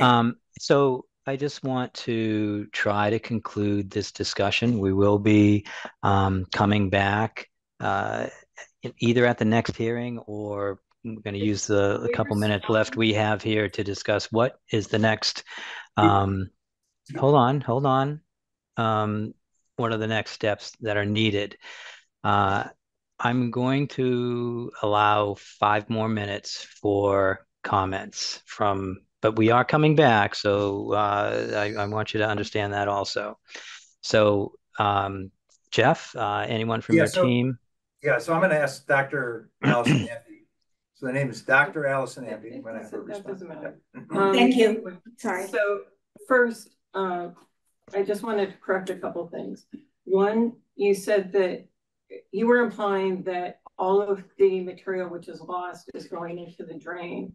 And I'm citing a literature review called Tire Granulate on the Loose, How Much Escapes the Turf. And it suggests that only, it went through like 20, I don't remember how many articles, but it found that only 125 kilograms of the material is lost through surface water. So that's all that would go into the drains.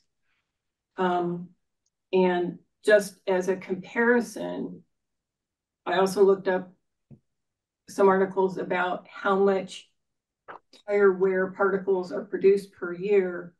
And I can get that. What is it? That one was from Tire Road Wear Particles, a review of generation properties, etc. It would suggest that Arlington residents generate between 135 and 250 metric tons of tire wear particles per year. Now, albeit that's not all in Arlington. I understand that's all the driving everyone's doing all around town, but that's still a lot, compared to our 125 kilograms. That's a lot. So that was one thing. Dr. Janger had to leave before I could get him to respond, but I did ask him if our current turf field, Pierce Field, is packed to overflowing with crumb rubber, and he says no. So I don't know what's going on with AC. I don't know what's going on with these other fields that you've seen, but our field has not been maintained, and these new fields would not be maintained. They would be maintained to the standard that we are suggesting. And then, what was my final point? Shoot. I'm sorry, there are so many points. Okay. I lost it. Yeah, okay. You go. So I just, okay, so to summarize, I guess we need some clarity on what it is you want us to do for the next meeting. I mean, as I said, our deadline is June 30th. The responsibility of the commission is to balance the wetland, the protection of the wetland with the needs of the project. We've outlined the needs of the project for you. Are there any questions or anything you're not clear about in terms of the needs of the project at this time? Chuck? Susan, sure. Could you just explain? I don't think the commission is required to balance the needs of the wetland resources with the needs of the project. Chuck, could you elaborate on that? Well, Mass General Law says you're supposed to. So, and there's a number of court cases that say you're supposed to do that. So I just want to make sure. Chuck and I had a conversation before that. He said it would be helpful to make sure everyone understands the needs of the project at this time. Anybody have any questions about where we're at in the project, our process? Anybody have any questions? No questions. Cool. So that's good. We're good. Now, the next thing is clarity about our next steps, because I'm not sure what we're doing on the 18th. And I want clarity on what Stephen Garvin is supposed to talk to David Morgan about. So we're all organized by that meeting. Yeah, I think that's what the commission needs to talk about. What are the next steps here? And So here's what I heard. I'll we're tell you what I heard. You want the cut. You want cut sheet. so cut so sheet? hold on a minute, Jeff. I think we have some more internal conservation questions first. So I know that we've had this discussion here tonight, and is the commission still looking at a amendment to this order of conditions somehow incorporated with an extension? I think that was brought out that this cartridge, which would do some of the filtering, is going to be inserted into the existing system. So with that, I think I heard or saw that Nathaniel has his hand up. So Nathaniel, please. Sure, thanks. Just for the record, Jeff, I'm not sure I quite agree with you what the legal standard is here, but I think we can just agree to disagree at this point.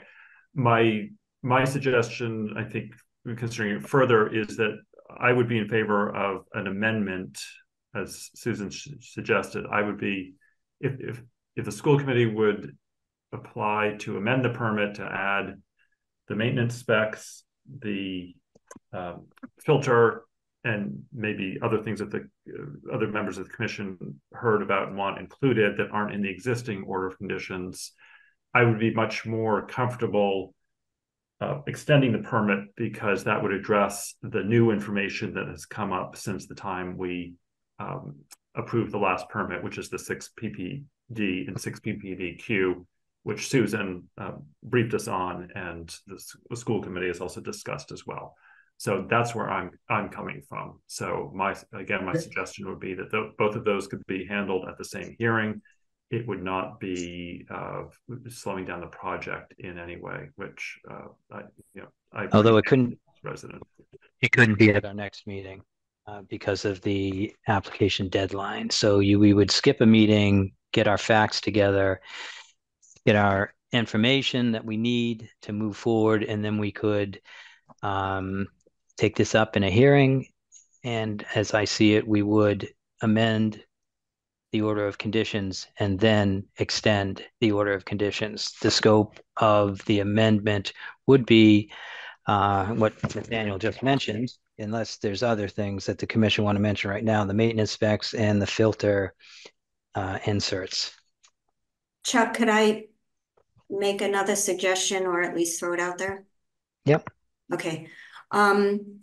There's been precedent from DEP when there have been fields in the past that have been contested, and then they obtained a superseding order of conditions from DEP to proceed, but proceed with conditions. One of those conditions required monitoring of the stormwater that came out of the field before it went into the resource area. So I would love the Arlington Building Committee to consider, with these additions of the filter, of the maintenance, consider putting in a monitoring well to monitor periodically for 6 ppd quinone, using the draft method and then changing to the final method when it came out. I would like to see that as a consideration.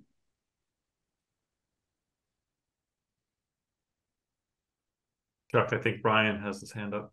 Yes, Brian, please. Yeah, I guess just second that. Everything Susan said recently made me think that monitoring seemed like a reasonable solution. I know there are some technical challenges, and it may be, best practices currently available or something along those lines, but I'd like the committee to consider that as an option that would give us all confidence that this chemical is not making its way into the water.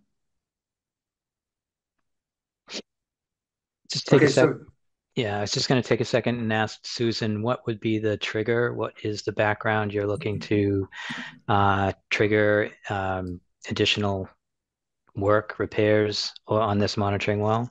Yeah, I have to go back to my memo because I don't remember, but there's what's called a lethal dose, or lethal, where 50% have died off. And there's a part per billion level for freshwater fish. So I'd like to see it under that, but I don't remember what the number is right now. So I'd have to go back and look at the papers. That would be my recommendation. So the reason why they're asking the school committee for it's presented that way is because the Conservation Commission cannot require you to amend your order of conditions, but you are kind of coming down to the wire on that. Jeff, do you have any thoughts on this discussion? Chuck, do I have any thoughts? I just want to get clarity on our next steps. We are meeting then not on April 18th, but we're meeting on May 2nd. Is that correct? If you met on May 2nd, you'd have an application to amend the order of conditions for the that would allow us to add maintenance specs, filter, and install a monitoring well with some specs on that for lethal dosage. When would that be due, Chuck? When would that be filed, or David? We have meeting date April 18th. Application deadline for the 18th is we passed that already. Well, we're not doing the 18th. I thought we're doing the 2nd, right?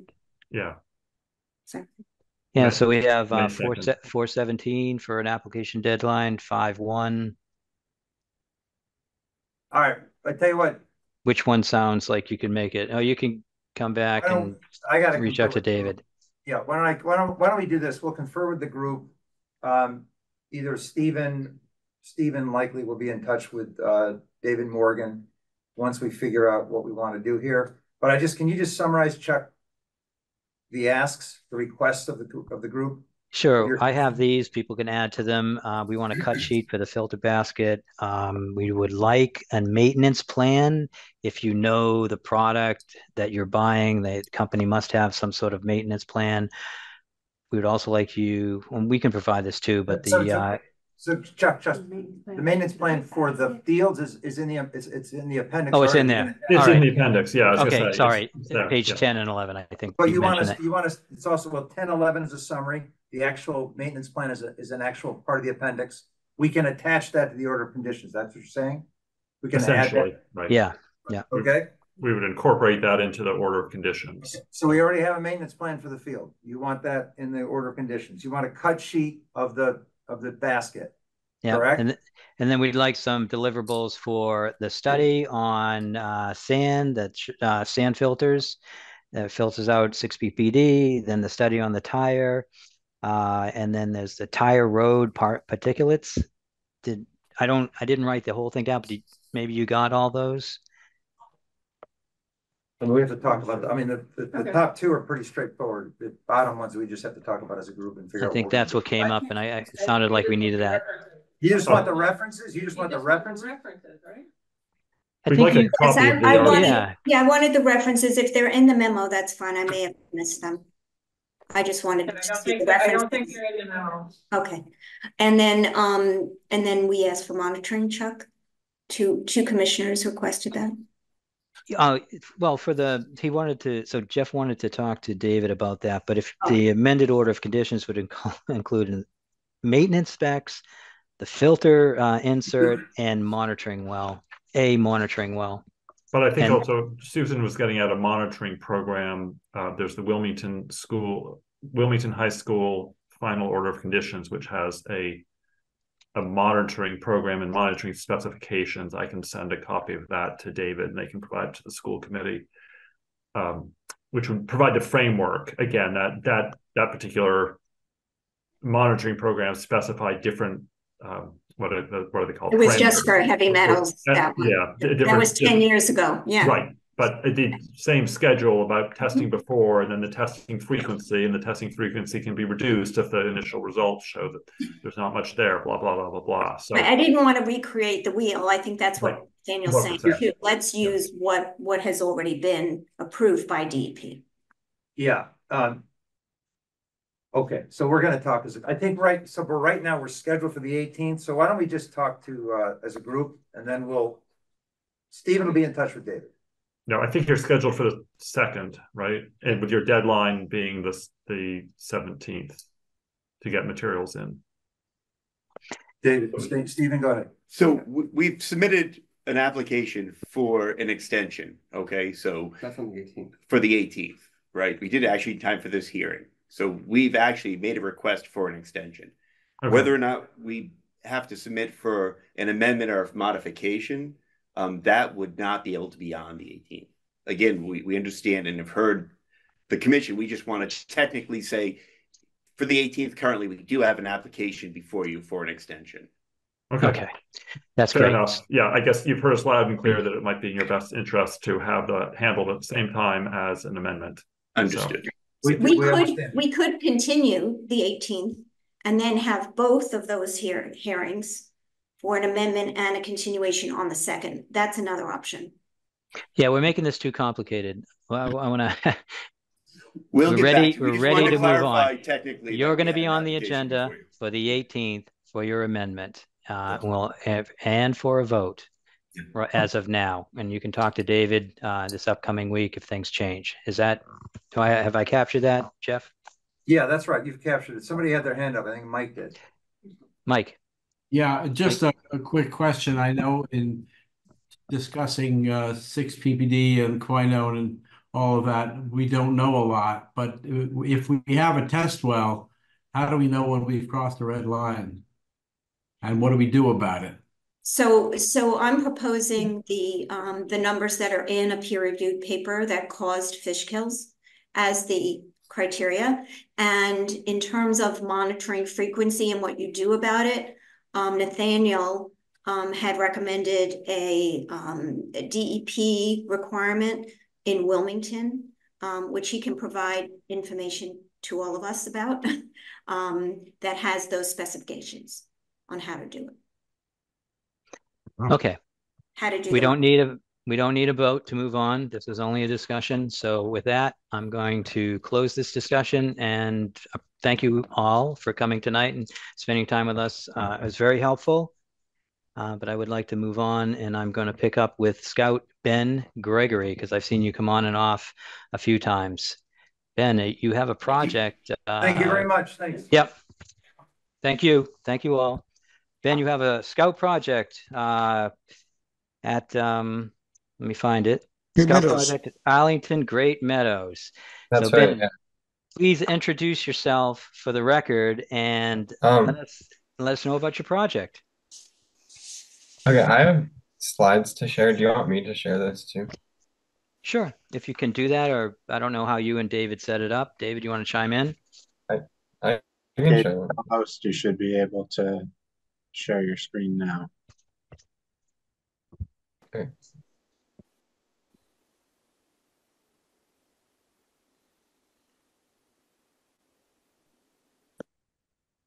Okay, is that good? Nothing yet. There we go. Okay. So my name is Ben Gregory. I am a 17-year-old scout from Troop 313.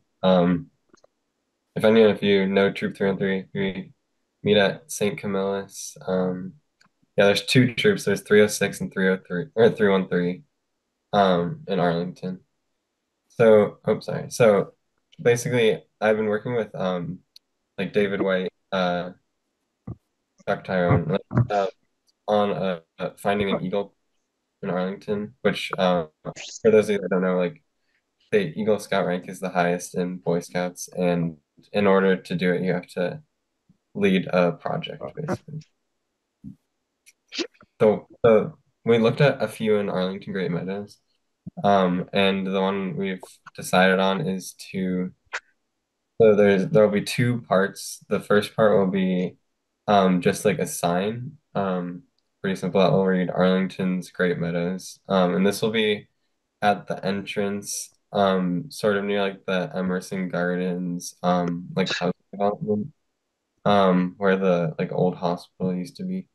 And then the second part of the project will be to build a new kiosk, which like we sort of debated where to put it, but right now I think we're leaning towards the Sheila Road entrance, which is not too far from their entrance. So then here, so for the sign, this is sort of like the goal here on the left, what it will end up like. And then it's on the right here is where the sign will actually be located. sort of like, so there's like this fence and then it will be just past the fence, because as to where you are entering when you enter the Great Meadows. Okay, so for the Shield Road kiosk, this will be sort of like the model for the design. This is the kiosk at the Waldorf School entrance. Um, and yeah, so basically we basically just have copied the design just about exactly for the new kiosk that will be built. So then I took a few pictures. We haven't discussed this too much since the idea of putting the kiosk at Sheila Road is sort of new. But these were a few locations I looked at to put a new kiosk. This is sort of the road on the left here. I maybe like we could put it, I don't know, somewhere along this entrance with the stone wall. Or then this middle picture is sort of like deeper in the woods, and then this picture on the right is also sort of along that same stone wall. And then here are the measurements just for the design of the current kiosk for the one near the Waldorf school that we will sort of like be modeling.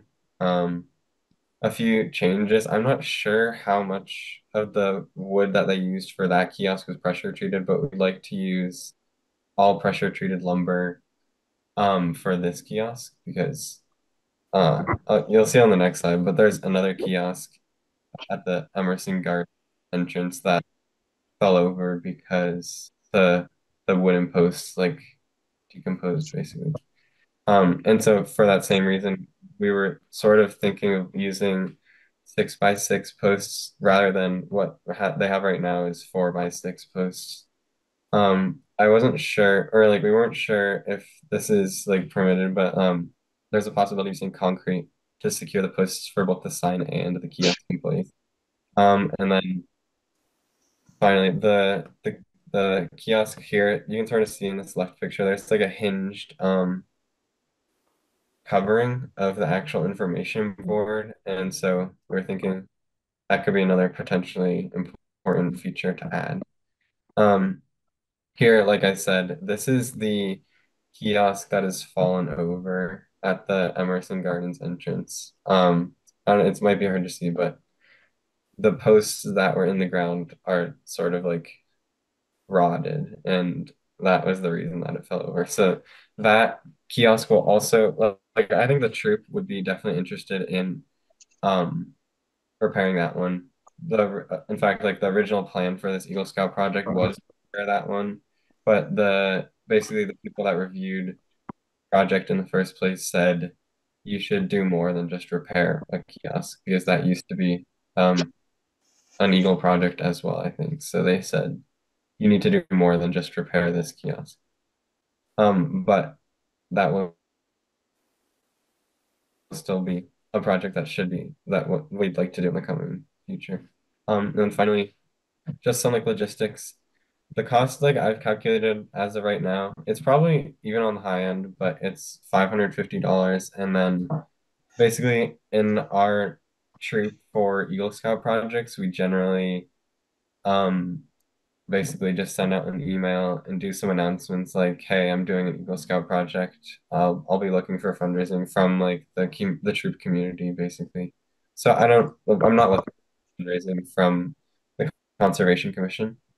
Then timing, I think a lot of the construction of both the sign and the kiosk I can like work on at my house, like site elsewhere.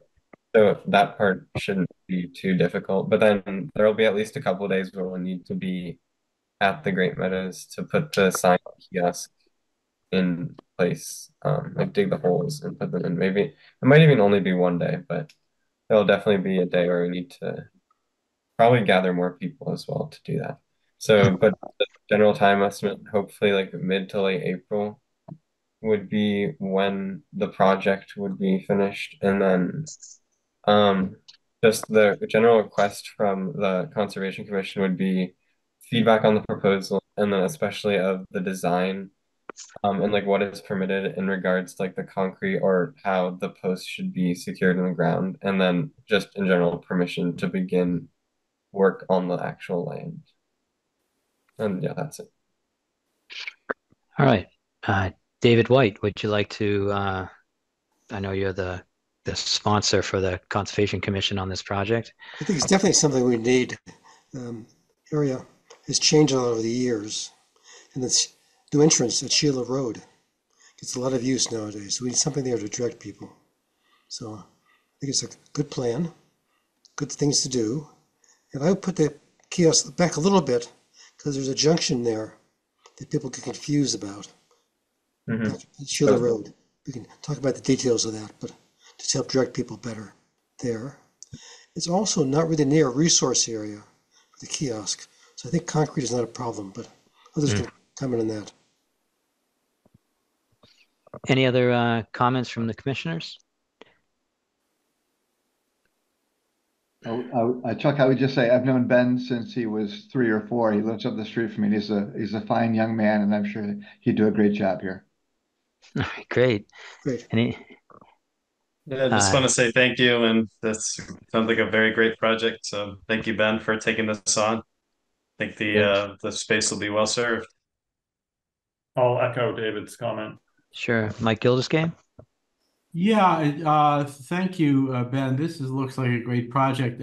Do you have the carpentry skills to actually construct this kiosk and the sign?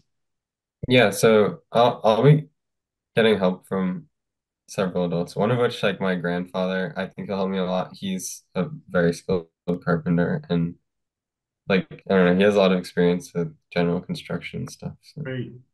Looks like a good piece of work. Thank you. All right. I'm thinking too might be easier to construct in pieces and pieces to the site. It might get heavy, yeah. Well, Ben, thank you. This project was great. I enjoyed my time walking around Great Meadows with you and your dad and David White, and I look forward to seeing the finished pictures when you're finished. There's the pictures too. Send us pictures. Yeah, exactly. So does this get a vote? Might as well. It sounds like does anyone have this project? Sure. Second? Second. Mike Gilderscame. Yep, absolutely. Brian McBride. Full speed ahead. David Kaplan. Yes. David White. Yes. Susan Chapnick. Yes. And Chuck Tirone says yes. Did I get lost track? Yes. Did I get everyone?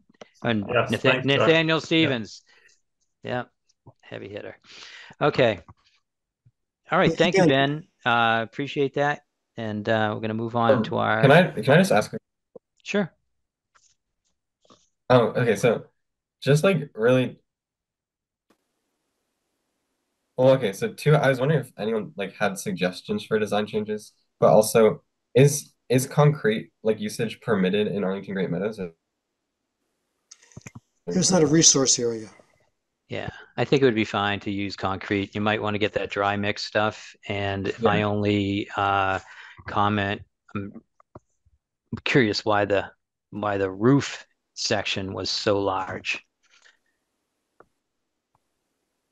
Yeah. This isn't like drawn to proportion, but over. No, I saw the one on the ground. Again, I think for shading and keeping the rain off of it. Yes, exactly. There's a window too. It's covered. But yeah, if you come up with a new concept, you could patent it. Anyways, no other comments other than that. Sure. All right. Okay, thank you. All right, Ben. Good luck. All right, so let's we have 2 certificates of compliance left. I'm going to throw both of them to David Morgan. David Morgan, our first certificate of compliance for 47 Spy Pond Lane. And if you could update the commission and I guess that's the first thing I need, and then we could take a vote. I'm actually going to pass this one to Ryan because he did the site visit. Yeah, I was looking for Ryan. I didn't see him. Sorry, Ryan. Yep, I no, know I'm that you're here. out there. Go for it. Yes, so let me see. I've got some pictures here that I can share as well. But this was an order of conditions that was issued in 2020 for construction of a single family house at 47 Spy Pond.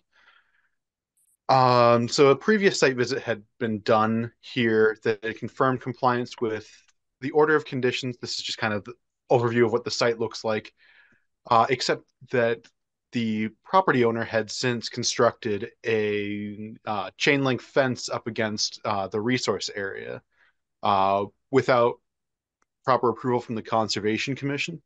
And since it went all the way down to the ground, it blocked the passage of wildlife. I worked with the homeowner who cut several gaps in this fence. Those are about 4 to 6 inches tall, and they're about 3 feet long. You can see where it's cut in there, in that silt fence. And there are three sections in that silt fence that not in the silt fence, I'm sorry, the chain link fence that show that. And then I did provide a memo to the commission with that. There were several ongoing conditions. 5 of them were related to plantings, ensuring that they are properly installed with 2 years survivability, making sure there were no invasives, no fertilizers used. There was, slow release nitrogen fertilizers were permitted, but no herbicides and rodenticides. There were 2 conditions related to ensuring that pervious surfaces remain pervious surfaces as they are and aren't converted to impervious. And then there is one related to the stormwater management system on site that it is checked twice annually, and an annual report is submitted to the Conservation Commission. So overall, it does appear that the project is within compliance with the order of conditions, and I do recommend that the commission issue an order of conditions for this project. Susan. Thanks, Chuck. And thanks, Ryan, for doing the follow-up site visit. I did the initial site visit, and I'm supposing, because you did the final, that the issues we found had been corrected. So one of the ones that I was concerned about was there was a lot of debris in the 25-foot revegetated zone of Spy Pond, and that was in a very important mitigation area on site. Did you observe that the debris was taken out? Yeah, so in this photo, you can kind of see into that area, and there's no debris in there. I'm trying to get a good photo that shows that, but it is clear of any sort of debris. Yeah, this way we can Past kind the of stone fence. It's Okay, not great. so great, the resolution. Right. But No, I can see they took out the debris because there was a lot of kind of junk in there. Okay, yeah. Great. Thank you. That's all my questions. Okay. Any more comments or motions from the commission? I'll make a motion to issue a certificate of compliance. Is second on that? I'll second. So we have a motion and a second on issuing a certificate of compliance for 91-317 40. No. 47 Spy Pond, right? That was the department. I'm sorry. It's the DP number. I'm sorry, Chuck. Go for it. Sorry. It's getting late. 47 Spy Pond Lane. Here we go. Mike Gildersgame. Yes. Nathaniel Stevens. Yes. Brian McBride. Yes. Susan Chapnick. Yes. David Kaplan. Yes. David White. Yes. And Chuck Tarani says yes. Okay, moving right along, we have another certificate of compliance that is for 19 Sheridan Park. And I know that we were a little bit confused at our last hearing, and David had been sick, but I've talked to David and he's going to explain all the particulars. So hold your questions until David explains all about this project. David, 19 Sheridan Park. 19 Sheridan Park was issued back in 2011 for modifications to the residents there. The only thing that was not completed by the time that the permit had expired was the installation of the dry wells. They're supposed to tie in their downspouts to dry wells, and that wasn't completed. So when they came to us for a certificate of compliance back in 2022, we noted that that work was incomplete. We didn't want to issue a whole new notice of intent for dry wells. Neither could we really with an open NOI or unresolved NOI, let's say, or order of conditions for the property. So instead, we chose to issue an RDA. Now, while they were considering that RDA, they thought maybe we should add a planting plan, a patio, etc., into the scope because they were being ambitious at the time, thinking if we're going to do an RDA, we might as well, make it worth the while. And ultimately, during the hearing for the RDA, they withdrew those other pieces, and we were left with an RDA just for completion of the work that the original order had required.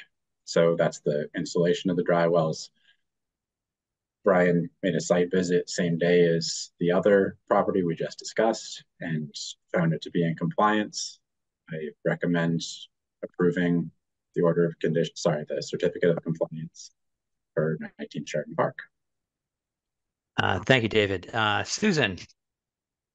So thanks, David, for clarifying. So I just have a few clarifying questions.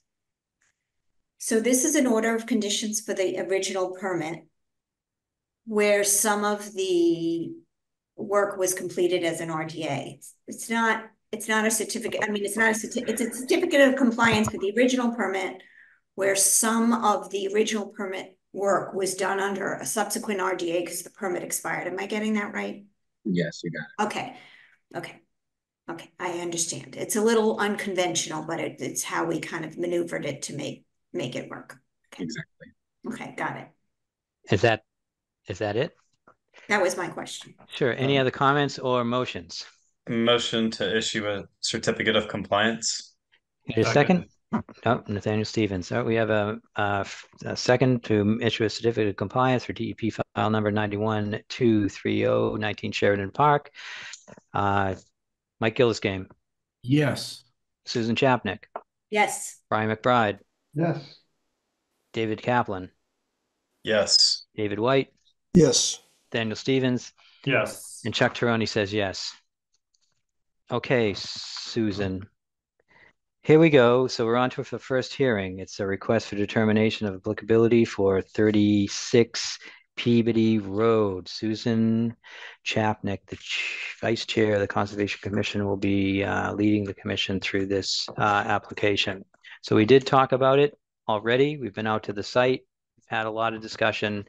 Susan, I'm going to ask you to try to keep this to about 15 minutes or less. Well, I'm going to make it even less than that. Good. So, the site. Do we have the applicant here to present the project, or do you want me to talk about the project? Chuck, They're here. We are. You just summarize it real quickly. Okay. Like I said, we did this at the last meeting. Yeah, no problem. Okay, so this project is to repair of some failing walls due to improper installation and the fact that the slope is so steep from the house down to the two spy pond. There's also an addition to the house that's we talked about at the last meeting, which has a very minor intrusion into the outside 100-foot buffer zone and adjacent upland resource area, what we call the aura, to Spy Pond. So on the site visit, which we did, I forgot the date, but it was a week ago, at myself, Nathaniel Stevens, Mike Gillisgame, Brian McBride, Chuck Teroni, and the owners were at the site visit, and we got to see the failing walls. We got to see an example of what kind of walls they would be putting in that are actually they have on another part of the site. We got to see their terracing of this very steep hill, and frankly, I was very impressed with the terracing and the plantings. They have numerous and extensive native plantings that are really doing very, very well. They like the wet weather we've been having lately. I don't know how they like the snow, but very impressed by the enhanced habitat value. We were concerned at our last meeting that the walls were intruding further into our resource area because they were being, because of, I don't know if we have the figure that you could put up, David, but because they were changing the direction of where the wall was going to go. And on our site visit, I think we agreed that this was necessary due to the erosion that was happening on the site. They're also moving one tree and removing two trees that are, one of them is hazardous, and proposing to plant several new trees, which seems reasonable to me, in my opinion. But I guess where I'm coming from here, and maybe you could put the plan up, somebody can put the plan up, but what we had talked about at the site visit, and please, Nathaniel or Mike or Brian or Chuck chime in. Mike, I'm still on the fence on whether this type of work is an RDA or an NOI. And the reason I'm a little bit on the fence is because it is stonework.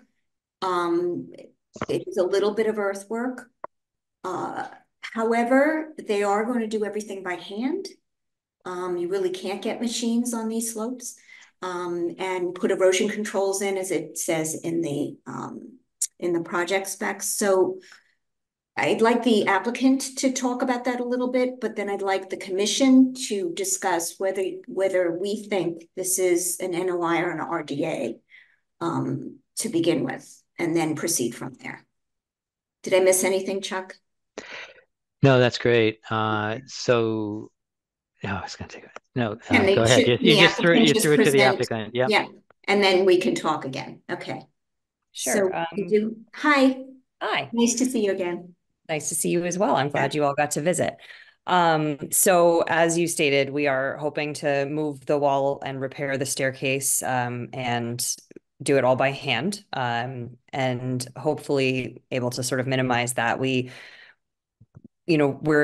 looking at putting erosion controls. Now that you've seen the site, where I had thought was sort of down by that rounded patio, to catch most of it. And then obviously for the building site would have a separate one up top.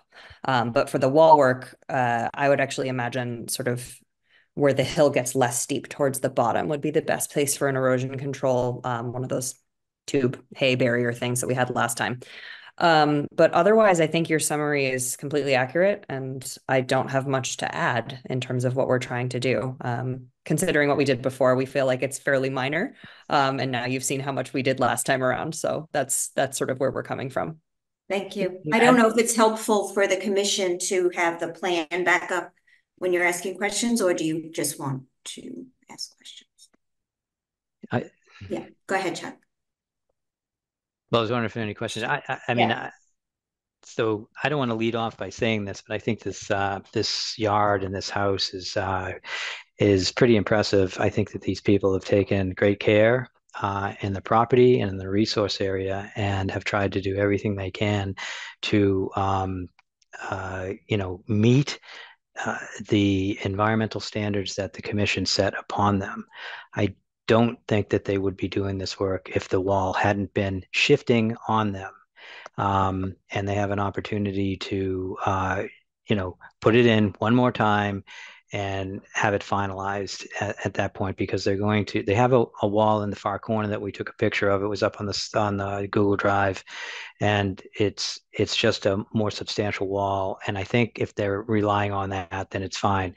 The area that it's working in is a slope. It's unvegetated. It's dirt.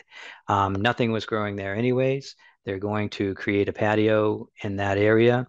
It will hold the wall, hold the slope, and with the amount of trees and shrubs and plants that they've already planted and all the care that they're taking their lawn, I don't have a problem with this as a RDA and to issue a determination with whatever conditions come up from the commission. Thanks, Chuck. I would like to see a few of the pictures. I don't know if that's something that David could put up because several commissioners didn't get to go on the site visit. It's one thing to say it's steep and there's terracing, and it's another thing to actually see it, which I think is helpful in commissioners making a decision personally. We were there on a very rainy, cold day. So, yeah. Yeah. Did you have anything to add, Mike? No, I was just going to agree with what you said, and it is an incredibly steep slope there that I think they've done a good job stabilizing and actually enhancing the yard. There you go.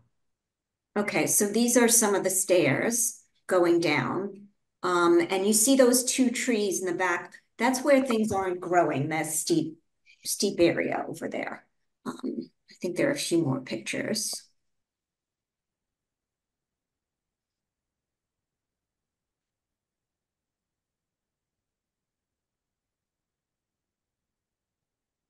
That's showing you the terracing down to Spy Pond at the bottom. Those aren't changing on that side. This is a wall that they built on the other side, which is going to be an example of what they're going to redo on the wall that's failing, which was not built this way. And that's more the terracing. This is up where the addition is going to go. That's it for photos. That's it? Okay. All right. Was there anything you wanted to add, Nathaniel? No, I was just gonna say to move things along, I'm fine with issuing a determination. I'll make a motion. Oh, actually, we had to close the hearing, but I make a motion to close the hearing. Second. Is there a second, Mike? So a motion to close the hearing and a second from Mike. Any further discussion? Do we need to, this is an RDA though, we forgot to do public comment. So I'm going to go back. Oh, right. Yeah. Okay. Yeah. And open public comment. I know we're trying to get things moving along, but we need to do that. So if you're a member of the public and you have a comment on this RDA, could you please raise your hand physically or use your reaction button to raise your hand, and we'll recognize you and unmute you. And Brian and David, if you can tell me if I missed anybody. There's a lot of people on. No? Okay, so I'm going to close the public hearing and I'm going to ask Nathaniel to make his motion again. I'll make a motion to close the hearing on this RDA.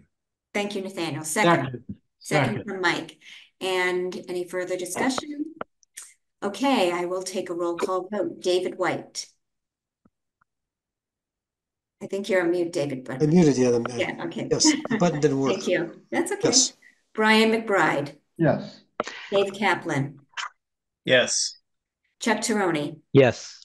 Mike Gildeskane. Yes. Nathaniel Stevens. Yes. And Susan Chapnick says yes.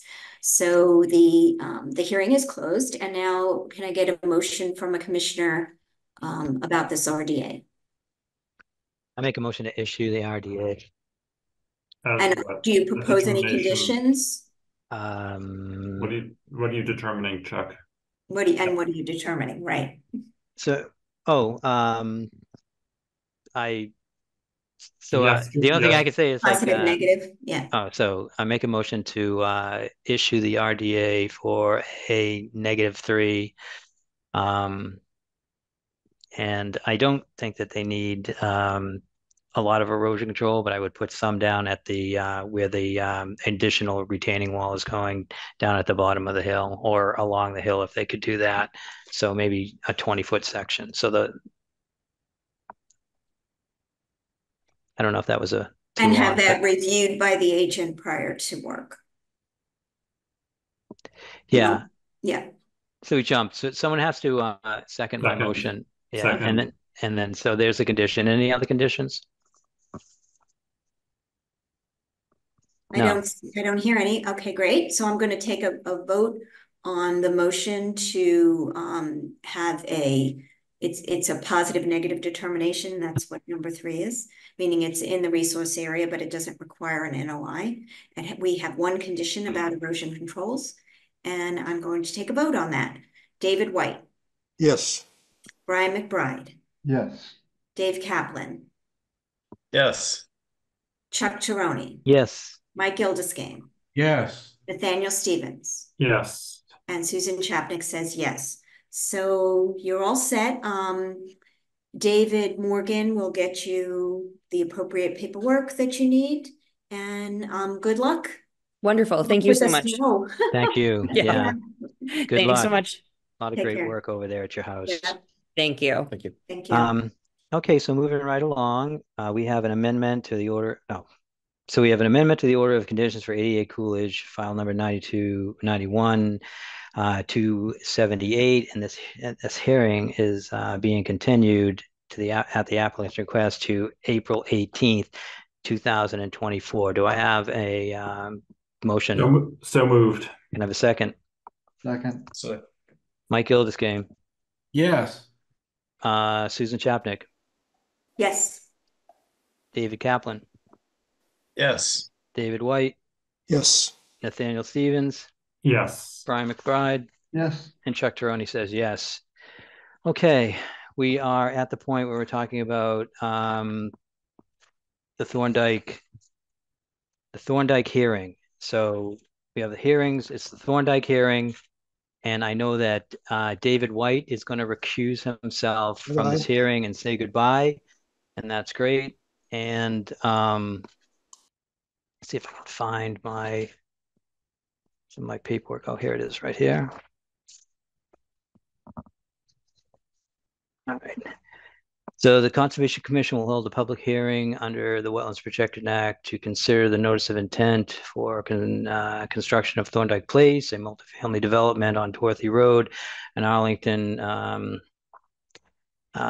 continued planting plan, habitat discussion, including invasive management plan. And if time allows, we'll get back into the stormwater discussion that we started at the last hearing. I can see that everyone's here, but before we start, I'm just going to I have just a few things to say. So I have a few preliminary comments, and hopefully these will be helpful. There's a lot of people here tonight, and I want to make sure that we have an orderly meeting. And importantly, I want to make sure that we hear from as many people as possible, and everybody who wants to speak can speak tonight. And I don't think that we'll be able to have everyone speak in the hour that I've set aside for this discussion, but we'll get to as many people as possible. So tonight we'll be finishing up habitat and invasive management plan discussion. And if there's any time left, we'll switch over to stormwater management. I don't think there's enough time to finish that. So at the end of the discussion, I'm going to ask the applicant to continue this hearing until April 18th. And I hope that they agree or accept that.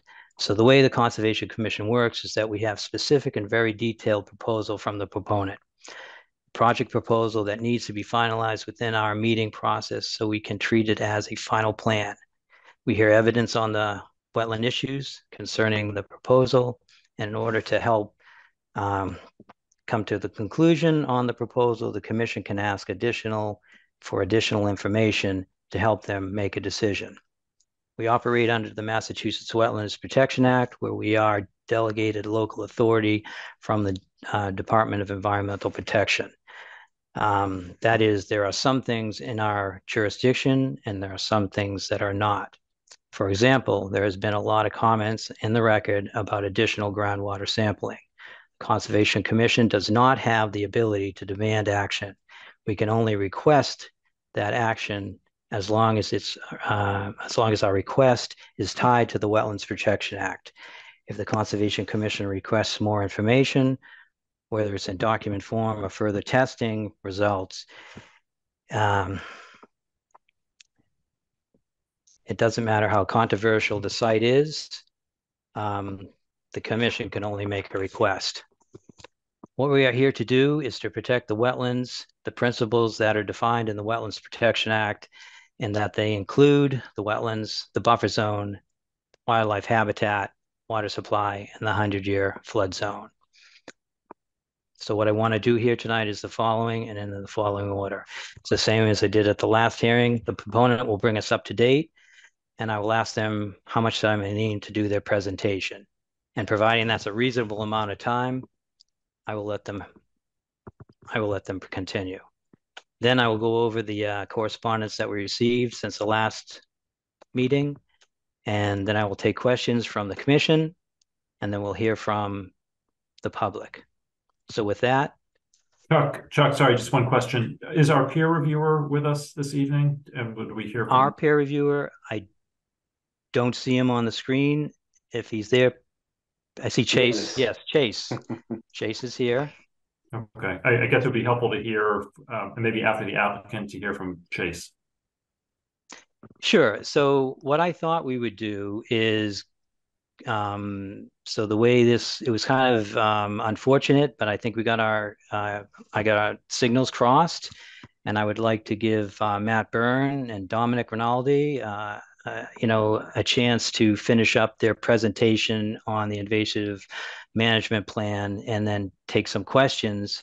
And then I would see Chase as coming in after that point. So if that's acceptable with that, could you introduce yourself, Matt and Dominic, and introduce your team for the record?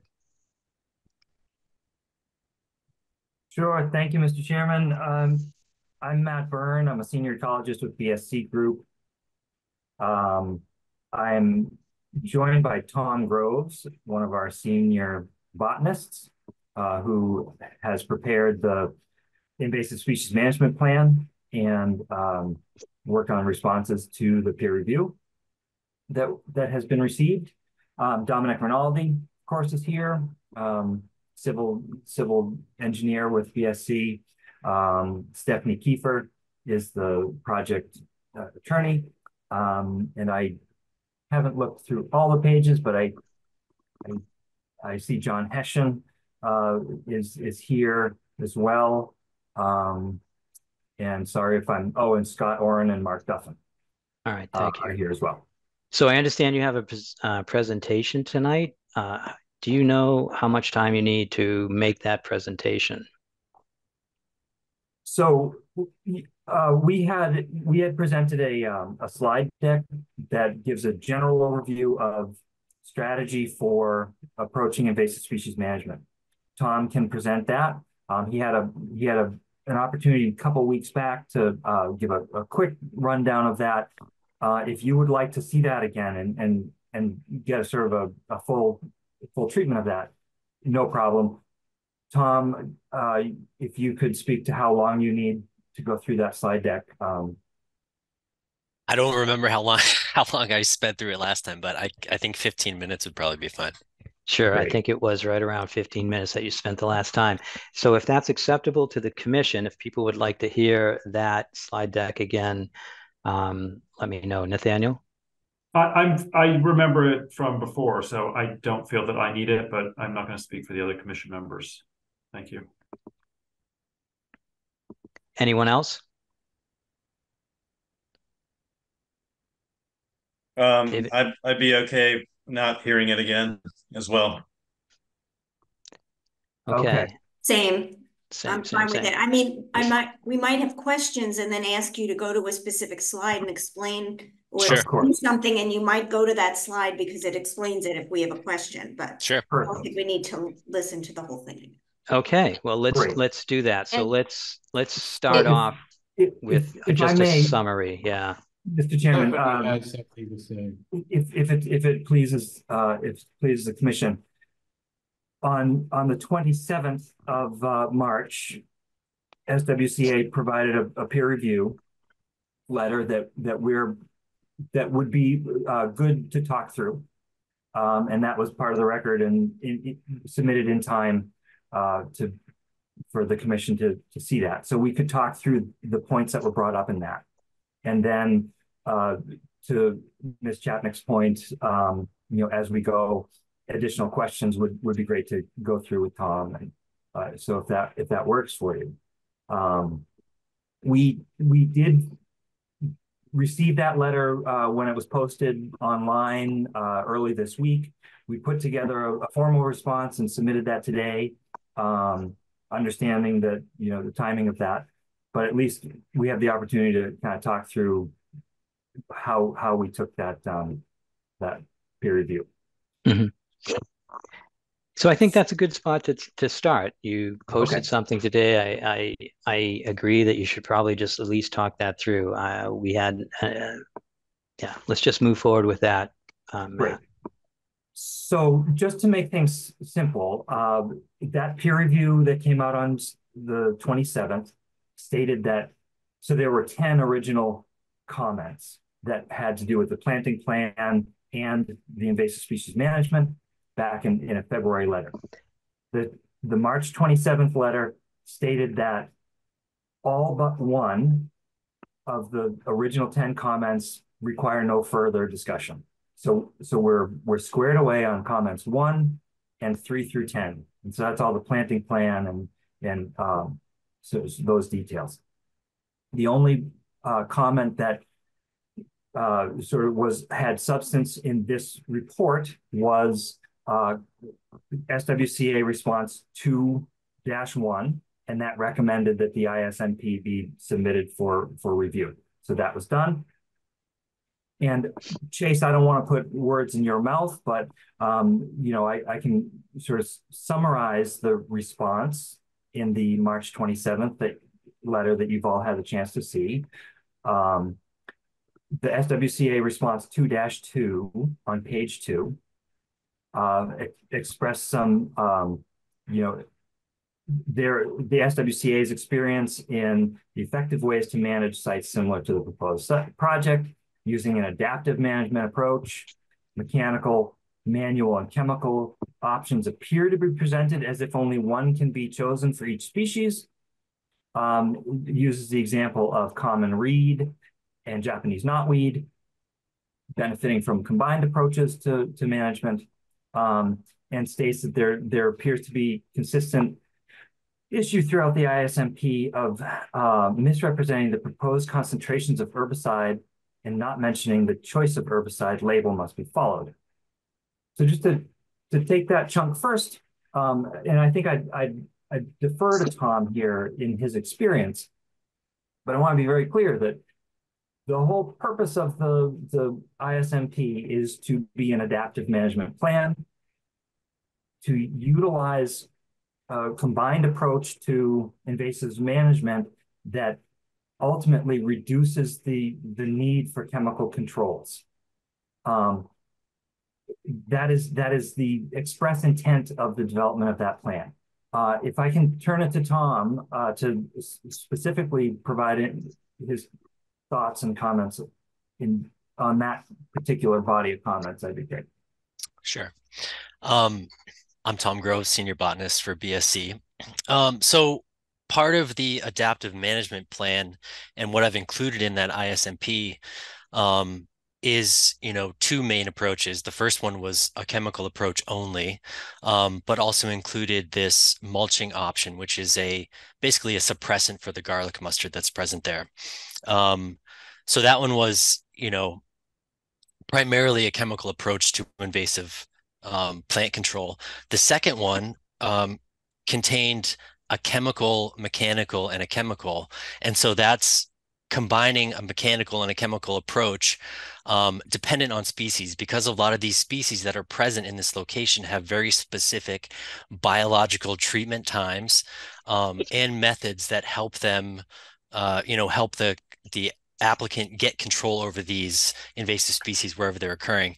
So Japanese knotweed is one that does not respond well to a mechanical approach first. And so in the timeline of that ISMP, I said that this would have to be chemically treated first before the mulching of the woodies that are present would happen. And then after that mulching control, you would then do another site-wide chemical control after that. So that is actually combining those two methods together to reduce chemical usage on that property. And the reason why you don't want to cut Japanese knotweed is that in the 10 years that I was doing Japanese knotweed control, every site that I mechanically controlled first and then chemically treated, the Japanese knotweed persisted for years and years and years. Healthy plants are easier to kill. They're functioning properly, bringing herbicide down into the root system. So when you cut a plant, the hormones in the plant change and it makes it a lot harder to kill later. So in order to get control, for the city of Arlington, in this property in particular, I'm giving the best management practices for this type of control based on the species that are present in this location.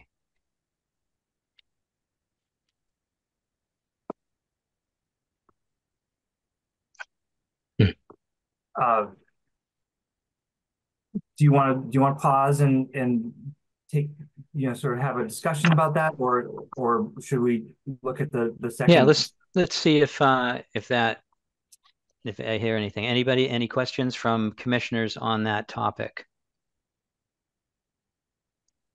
So I guess what we're not doing is we're not cutting in before July, and we're not treating in September. We're just treating later in a whole plant.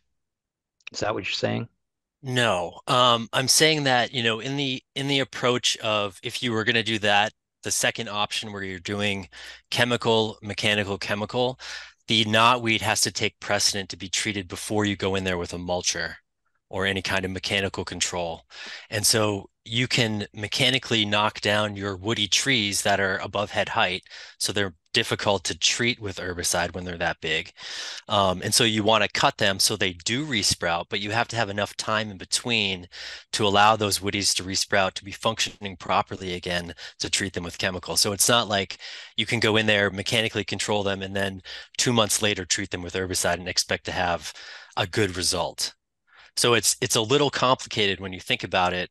The chemical control option is a lot simpler because you can just go in there and do cut stump or foliar, and get that to a reasonable stage of, not having invasive plants there. But when you include the mechanical approach, there's a lot more moving pieces. So you have to sort of do them at specific times based on the biology of the plants, and when the proper time is to treat for them. Plus, thinking about the growing season as a whole, you can only treat between June 1st and when leaves drop off the plants, right? A foliar treatment, but you can do cut stump a little bit further than that into the late fall and early winter. And then you have to stop that before you can't do it in the spring because the sap is running up. And so you can't really treat plants in the spring with herbicide because it won't work effectively because it's not taking it down to the root system. Does that make sense? It does make sense. Are you concerned at all about the construction that's going to be proposed around this? How has this worked on other sites? Have you been able to implement this plan over, I guess, the objections of the construction site manager? I mean, every site is different. So, when you go out and do a habitat management plan or an invasive species management plan, you have to take into account everything there. And because the construction time is a little unknown, I've built in the ability to start this at different times. So the timetable that I included in that ISMP, it's really intended for them to be able to say, okay, we're going to start construction here. This is how the ISMP is going to fit in with that. And so it's, if they said we're going to start construction in March, then they could start construction. You could still get in there because they're not really going to be affecting that 4 acres. So they could get in there and do the work. And there's like the staging option of the staging of the Norway maples for the chipping later to be able to suppress the garlic mustard. So there's some moving parts there, but the access should be fine. It's pretty close to the road. There shouldn't be any impediment with the construction going on. All right, thank you. I'm going to go to Susan Chapnick.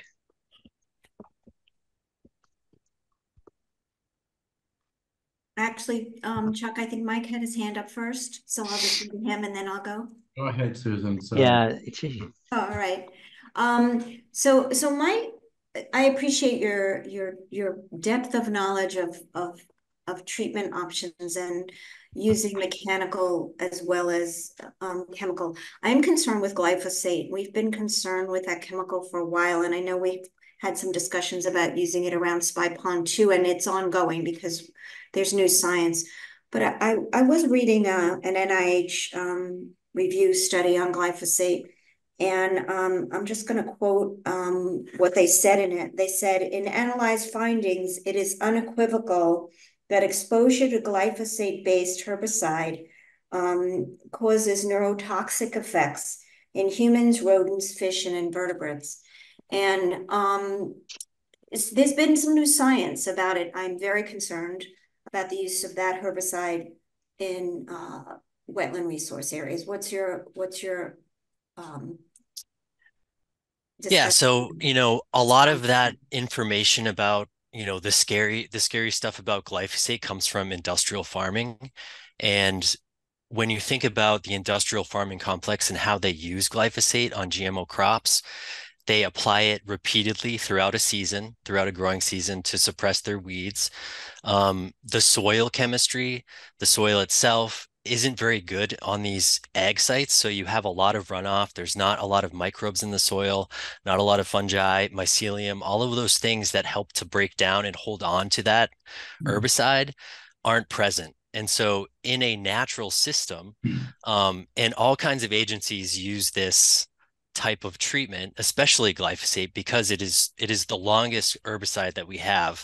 It has had the most amount of research done on it. And so that it is really the safest herbicide to be using in these sort of situations. It gets another bad rap because you can buy you can buy Roundup off the Tractor Supply shelf. And what that is that's really an upland herbicide mixed with a surfactant that does harm amphibians.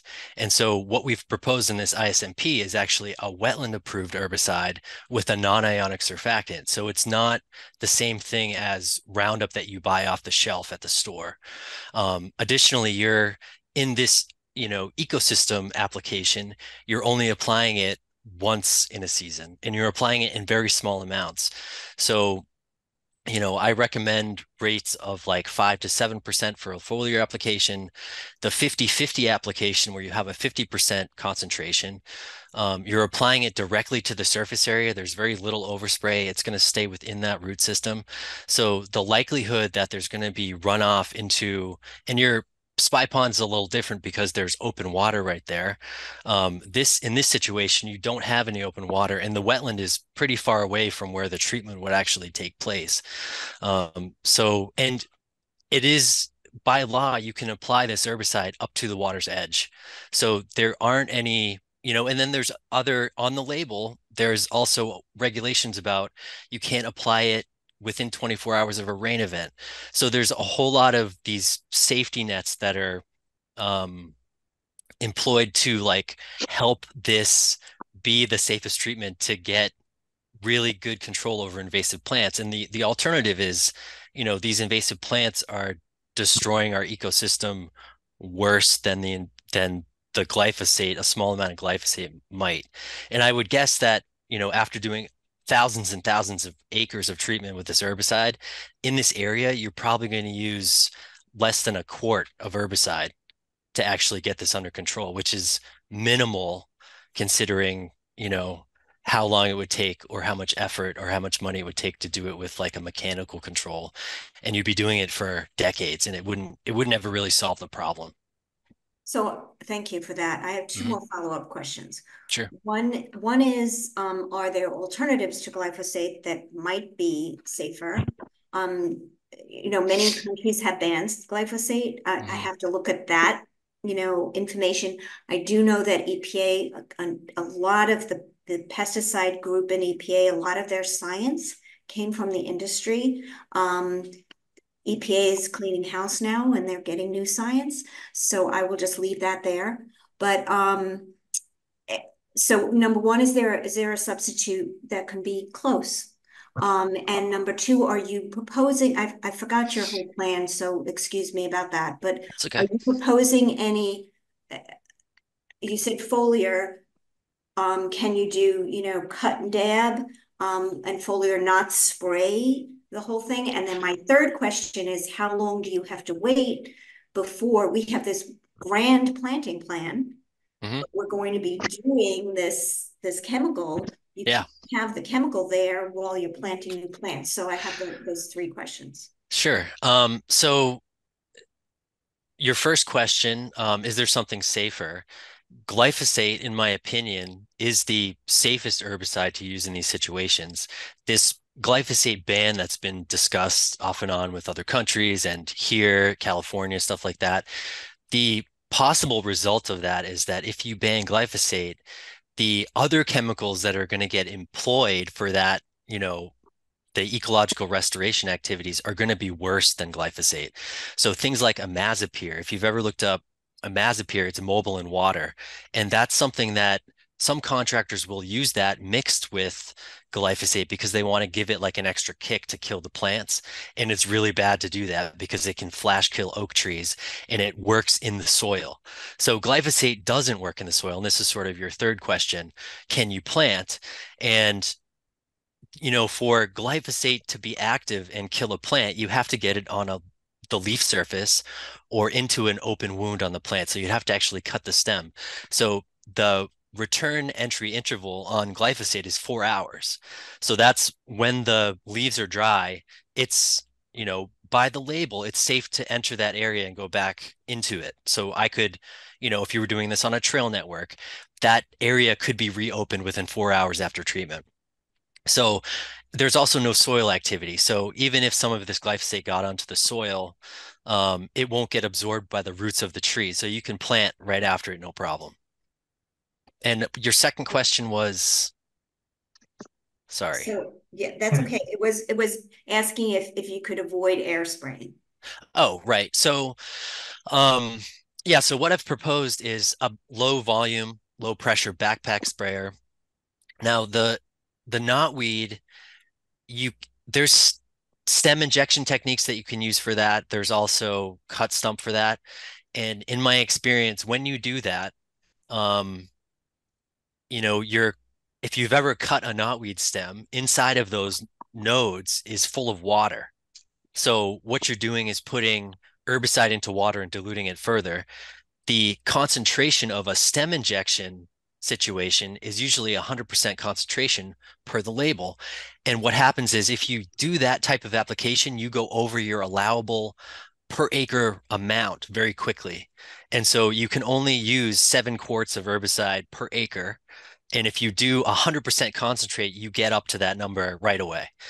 Also, the stems have to be if you've ever seen one of those, it's like a hollow needle on an injection gun with a hopper on it. So almost like a paintball gun.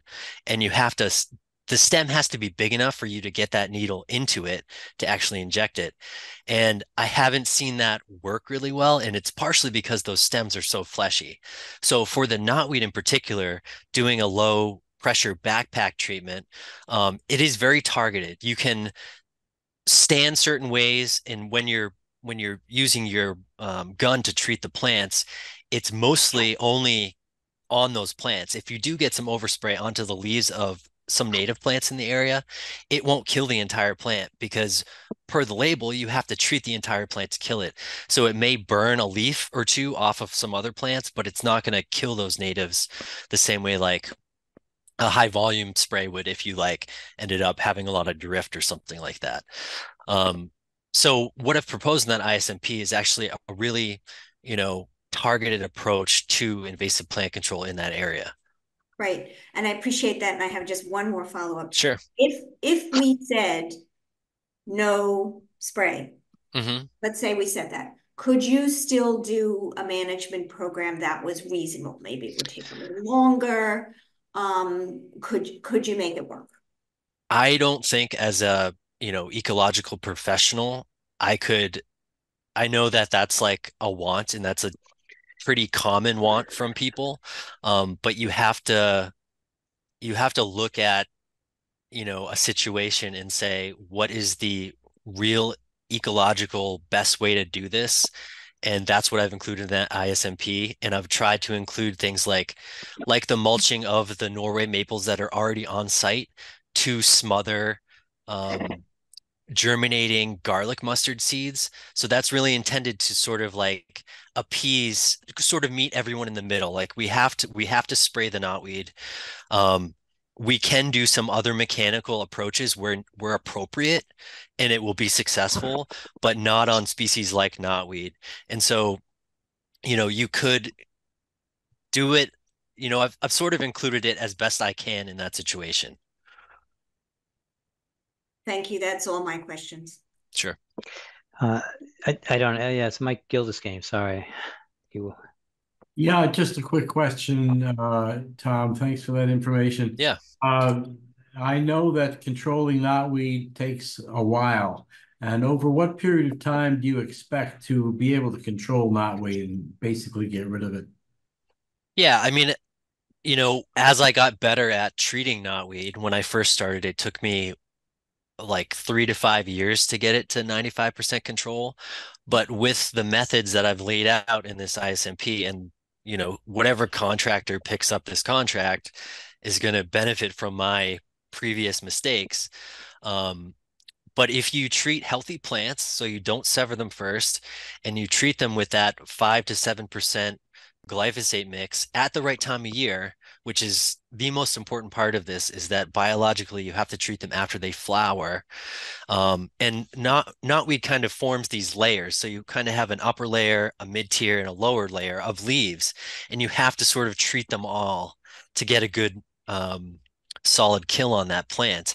And from years 4 through 9, when I was doing this, I could get it in year 1 after the first treatment. I could get it to 90% control or better. And so you'd have a big stand of knotweed that all went away, and then you'd have maybe like 10 small little resprouts or seedlings that would come up, and there would be native plants coming back after that. So you'd have a lot of jewelweed. Jewelweed was the number 1 plant that I would see reappearing after a knotweed treatment.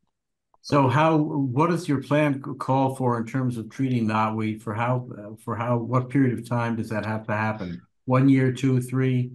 That's so depending on what happens. I've just said that needs to happen before any sort of mulching work happens. So all of the chemical treatments could be combined into one treatment area, one treatment time of like August through October. And that'll be up to the contractor when they go in there. But, as laid out in the ISMP, it's imperative that they do the knotweed treatment between August and October. They can do the other foliar treatments for the other plants or the cut stump outside of that between July and December. But that one is fixed into that time period. Does that answer your question? Yeah, I think so. So you're saying basically you can get rid of 95% of the knotweed in the first year. Yeah.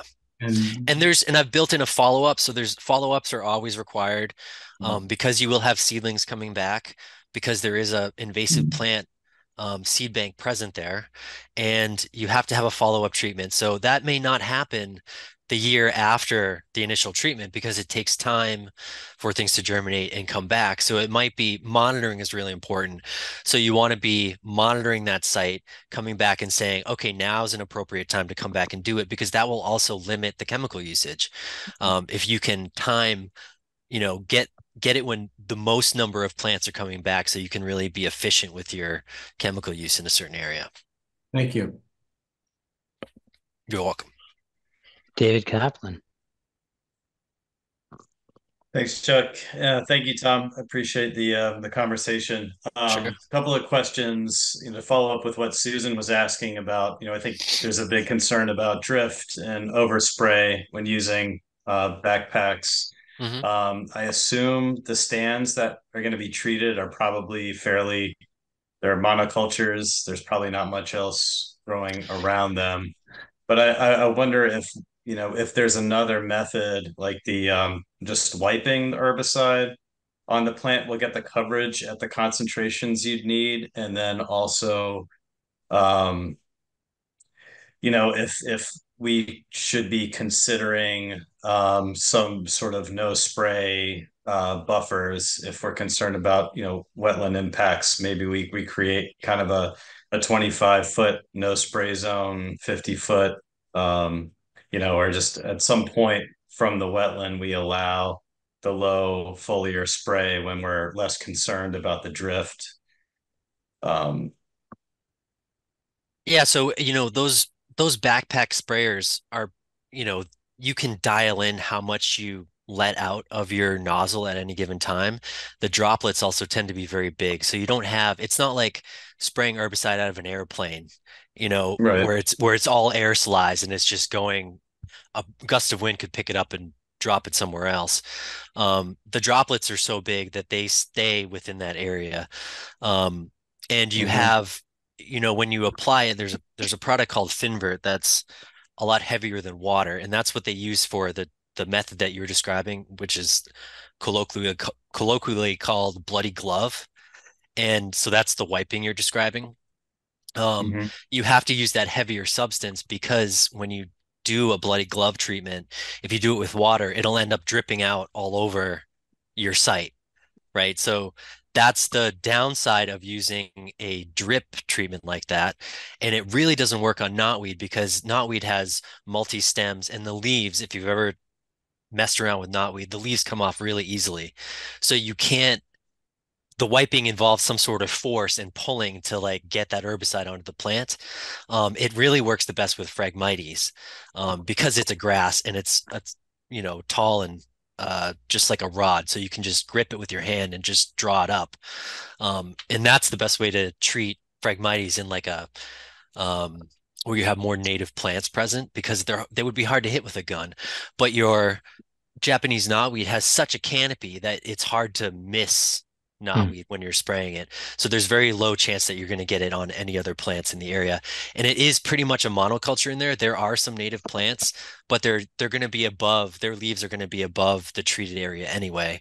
And a lot of them are getting, covered in vines right now.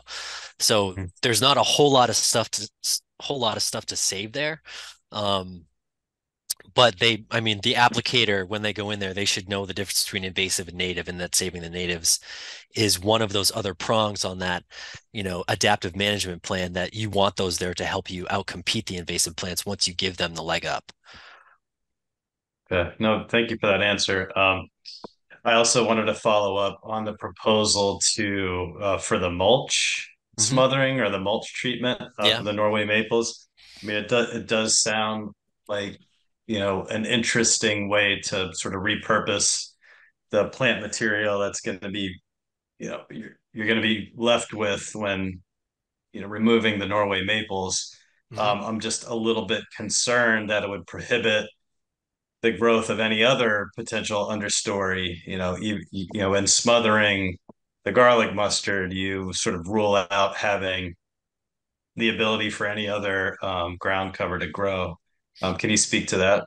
Yeah, sure. I mean, it's not, there's probably a massive seed bank of garlic mustard in there based on the number of dead seed heads that I saw. And you also have the soil in there. There's probably a lot of jumping worms, which are an invasive worm as well.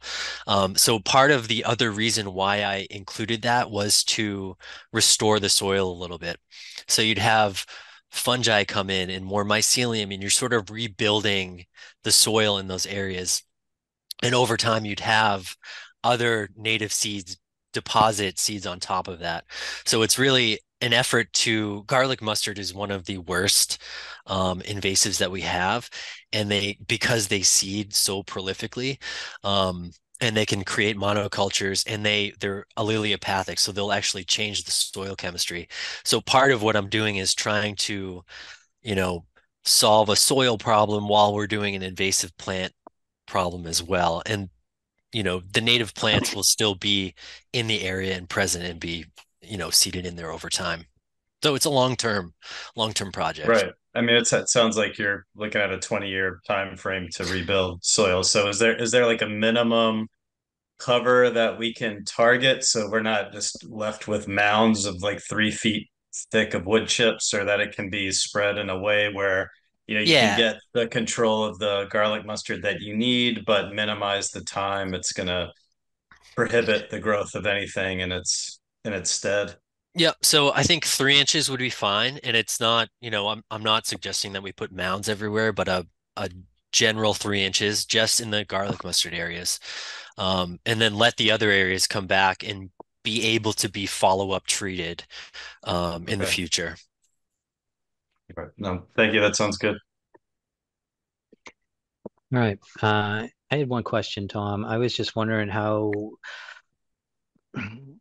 carefully you dialed in the invasive management plan on drift, and if you recommended nozzle and droplet size in that document.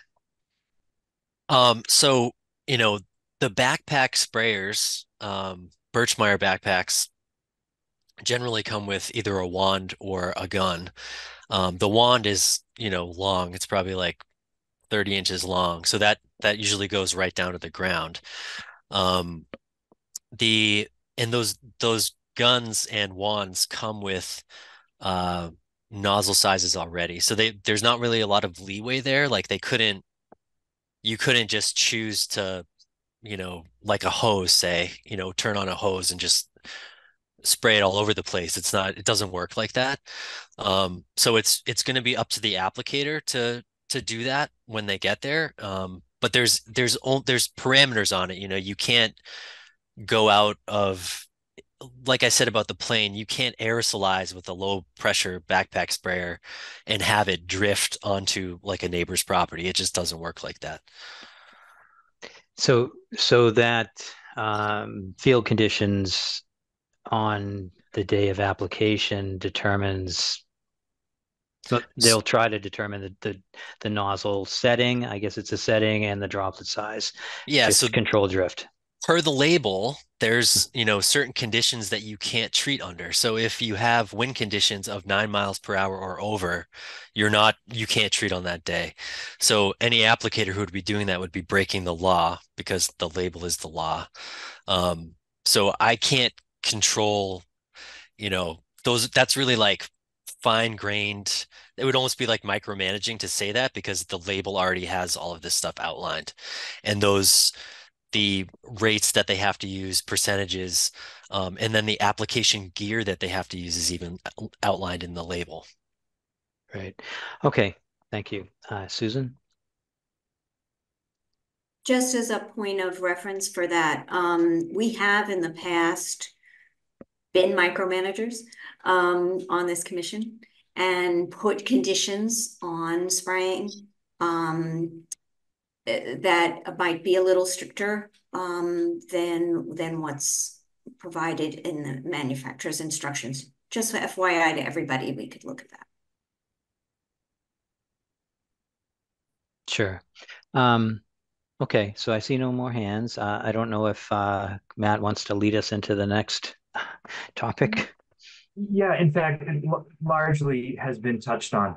The second paragraph of response 2.2 is that states that the ISMP should be adaptive and that sticking to a strict preset and unchangeable schedule from year to year is not in the best interest. I think, as Tom has pointed out, this is very much intended to be adaptive to whenever this project starts. It's unknowable at this point when things would begin, what windows of opportunity are going to present. And so the ISMP is designed to allow a contractor to begin, I would say, under Tom's direction and coordination to make sure that the plants and treatments align with the ISMP schedule. And then to Tom's point in our response, things fall into place from there based on when this project kicks off. So I think that second paragraph of comments we've really talked about. And the final statement was that SWCA recommends that the applicant either check the label or edit percentages of herbicide or revise the ISMP to specify that label rates will be followed. And again, to reiterate Tom's point, the label is the law. So it goes without saying that a licensed applicator is going to protect their livelihood by following the law and not do things that are off-label. We could include a statement that the label must be followed, but I think it's really for people that are professionals, that goes without saying. So, and that was the I don't want to put words in Chase's mouth, but that's the extent of the comments that are outstanding on the WCA peer review of this project.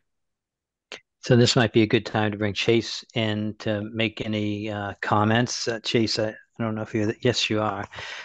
Do you have anything to reply to Yeah, I mean, Vern? we covered a lot in the last 50 minutes or so. And realistically, I don't know how much more I can really contribute to add to the conversation here. I appreciate everything that Matt's kind of summarized and that Tom's added and everybody's talked about and whatnot. I will add that I agree with a lot of what Tom has said about this is a really challenging site, right? Like there's a lot of different species here, and it's pretty unique in a lot of ways that they're approaching it, which is great. If one of it's going to work, I won't say double down, but I will confirm that knotweed is extremely difficult to control, and I can appreciate the intent of wanting to limit the amount of herbicides and stuff that are applied. But if there's one species that you really need herbicide to treat effectively, it's knotweed. So I really don't think anything that they're proposing is out of whack or done out of without an abundance of caution. So just wanted to confirm that to effectively treat this site, you're going to need herbicide. Otherwise, we're kind of setting the applicant up for failure because you're not going to get really good treatment or conditions to control of invasives without that, unless it's going to go over a very long period of time. All right, thank you. Any other questions from the commissioner? I'm going to just quickly turn this over to see if anyone attending tonight's meeting, if there are no more commissioners' questions, has any comments. Seeing no hands from the commissioners. So at the bottom of the screen, we have a raise hand function. If you use that reaction buttons to hit the raise hand function and ask your comment, we'll call on you. These questions would be for the invasive management plan, AISMP. Seeing none. David, Morgan, do you see any? None. I see Lisa Friedman clapped there. I don't know. Oh, I didn't mean to clap. I meant to raise my hand. Okay, great. Sure, Lisa, please ask your question. Hi, thanks very much. I'm Lisa Friedman, 63 Mott Street. I found the discussion on glyphosates interesting and extremely concerning. And this is why. I'm actually trained as an epidemiologist, but I don't deal with environmental epi. But there is a theory in epi that really started with drug epidemiology that disease causes were attributed to drugs, when actually it wasn't the drug that caused the disease, it was the condition that the drug treated. And I bring this up because also in epidemiology, which is based on broad populations, big data, most studies start with case studies, case examples. That's how the Woburn study started, the W.R. Grace study started. That's how almost every single environmental epidemiology study started. And what concerns me is that my friend's brother recently died of ALS, and he was the first of what's a growing number of case series of youngish middle-aged people dying of ALS who are presumed to have had exposure to algae growth, to ponds. This is all in Vermont, where herbicides were used. Now we know that the Mugar property is right next to the wetland. And ever since December, every single time that I've walked by Thorndike Field, there's been standing water. Use of herbicides for anything on the Mugar property is going to move toward that standing water. And that's going to affect our neighbors who live on Edith Street, and it's going to possibly affect the kids who play soccer on Thorndike Field. And I think it would really, really be important to include some epidemiologists in this discussion, even looking just at case series, because I think, and I know from, what my friend's brother died of, that it's not the exposure to algae, it's not the exposure to the pond, it's the exposure to the herbicides that seeped into the pond and that caused algae growth. And that's what concerns me. It would just be terrible to have that sort of exposure in our neighborhood. Our neighborhood is under a lot of threat anyway, as you've been reading from all of the letters from all of us. We don't need herbicides on top of flooding, on top of everything else. Thanks. Thanks, Lisa. Susan. Can I just respond real quick? Thank you, Lisa. And, I think that was very important information. I will say the Conservation Commission, though we care about human health, it's not in our purview. I would totally encourage you, however, to make those same exact statements in an email to the Arlington Board of Health. Because I've said for a long time, I think the Board of Health needs to get involved in some of these decisions where we can't really act. We're really looking at the impact to the aquatic environment, to the vegetation that lives in the resource areas, etc. But we care about human health. So I would encourage you to go that route. Okay. Thank you very much. Thank you. Lisa, I'd also like you should look at lawn care companies in these neighborhoods that you're talking about. You can go online and look at, as a pesticide applicator, you have to report to the state how much you use of what herbicide and in what quantities at the end of each year. And so you can look at the lawn care industry and see what they're spraying in your neighborhood, True Green or whoever. It's going to be fungicides, rodenticides, herbicide, all kinds of different herbicides. And the ecological industry, that's what we're talking about right now, uses very few of those, and the amount that they're actually using is in very low quantities. So not only, it's scary to think about our native areas getting sort of grouped in with these other pesticide license categories, because we're really trying to get something into a better place. And once you restore a habitat, you don't need herbicide anymore. The lawn care and the golf industry use these forever, perpetually, and they're not really achieving anything other than, something that's not ecologically beneficial. I hear you, and I appreciate that. But I also think I really appreciated Susan Chapnick's comments about trying to minimize and perhaps even find alternatives to the herbicides. It's our neighborhood. We really need to protect everything we can. Okay. Again, thank you, Lisa and Susan and Tom. I just want to acknowledge that between March 21st and April 20, did I get that right? March 21st. So anyways, between the last two meetings, we received 11 emails and that correspondence from abutters and people throughout the town. And most of those comments that they made had to do with groundwater testing. And so I'll just leave it at that. If you want to see those emails. We have a site set up on the Conservation Division page. I don't know if David is awake enough to put that link into the chat, but you could go to the Thorndike page on the Conservation Division page and read each one of those emails. Are there any other comments on this invasive management plan, the ISMP? Are we finished? This is to the Conservation Commission. Are we finished these questions? And then at our next meeting, can we dedicate all that time to stormwater?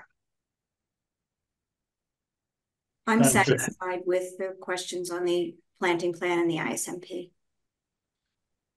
Sounds good to me. Sounds good. Yeah. Okay, so I would make as a comment that we're finished with the invasive management plan and the habitat portion of this application, and we'd like to focus on the stormwater management, which is, it's come up a lot. We've talked it over a lot, but I think we need more time to really get a good understanding of all the questions and the answers from the proponent and I guess from our third-party reviewer who won't be there, but I do know that there are more questions. So at this point, I'm going to ask the applicant if they would accept continuing to our next meeting. Jeff, I will not be at the next meeting. Well, so take that into consideration, please. So the next meeting is April 18th, and Nathaniel Stevens says he will not be able to attend that meeting. Chuck, can I ask a question? Sure. Nathaniel, have you missed any other meetings? On this matter, I don't believe so. No, so okay. I could so you could do the Mullen rule. You could watch it and do the Mullen rule. Okay, thank you. I just wanted to verify that he wouldn't be, he would be able to vote. So if he did that, thank you.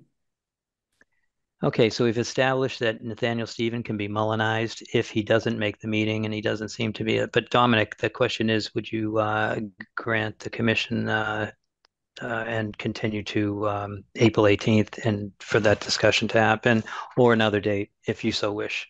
Yeah, Mr. Chair, thank you, Dominic Rinaldi. I just paused for a second. Dominic Rinaldi with BSC Group.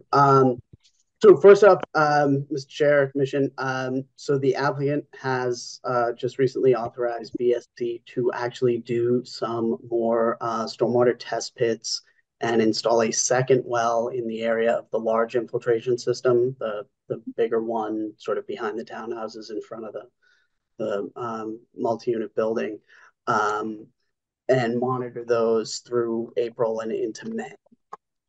We are trying to set that up now, as you know, weather has put some contractors behind. So we are looking, hopefully not next week, but hopefully next week, but probably not next week. More likely the following week in getting those test pits and that well in and starting monitoring that well while we continue to monitor the other ones. So what we would actually like to do is continue, and I don't have it in front of me, but what is the meeting after the April 18th one, early May? May 2nd. Yeah, May 2nd. May 2nd or 16th. Those are the two May meetings. Yeah, and we would request for the 2nd, and then obviously if things change, we could push that back to the 16th, but we'd like to get on for the May 2nd so that we can have some of that data and information for you by then.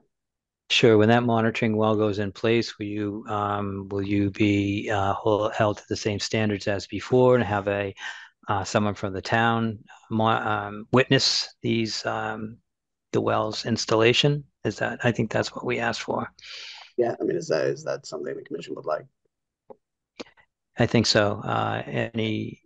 Everyone's shaking their head. Yes, we'd like someone from the town to witness the monitoring wells. And David Morgan, do you have any comments on that? Who we should use, or someone from town, or someone else? I don't think we know at this point whether we would have the same third-party reviewer out there or if the engineering division would do it. and/or I would be on site, but when we get a date, we could make that decision. Yeah, Make that decision. what I could do then is I'll touch base with David probably tomorrow, give you some dates, and then as we get a firm date, keep you in the loop as far in advance as possible, so you can figure out who you'd like to have out there. Thank you. That works for me. Okay. Any other questions? Any other comments about this? The applicant's going to install some more monitoring wells and request to come back to the commission on May 2nd. I would just Comments? say I appreciate that. I think I've been an advocate, and many of us have felt uncomfortable with making a decision on the data we have. So I appreciate that you're going to be doing this. I do see a member of the public has a comment on this, so I don't know when you want to open. Sure, and so do I. So I see that Scott Horsley here, and I would like to say that I do think that everyone attending tonight's meeting has breathed a collective sigh of relief with the announcement that the additional monitoring wells will go in. And Scott Horsley, you have your hand up. Yes, Mr. Chairman, I'll be very brief too. I think this is good news. This is exactly what we've been proposing. The only suggestion I would— Scott, can I ask you to do one thing? Could you just introduce yourself and who you represent for the record? I'm sorry, Mr. Chairman. Scott Horsley.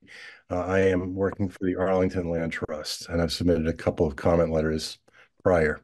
And my only comment or suggestion for your consideration would be to have the applicant or discuss with the applicant to use continuous recording pressure transducers, and also to get some clarity on when these wells might get in. But the first comment, maybe more importantly, because water levels do go up and down pretty frequently, and it's easy to miss high points.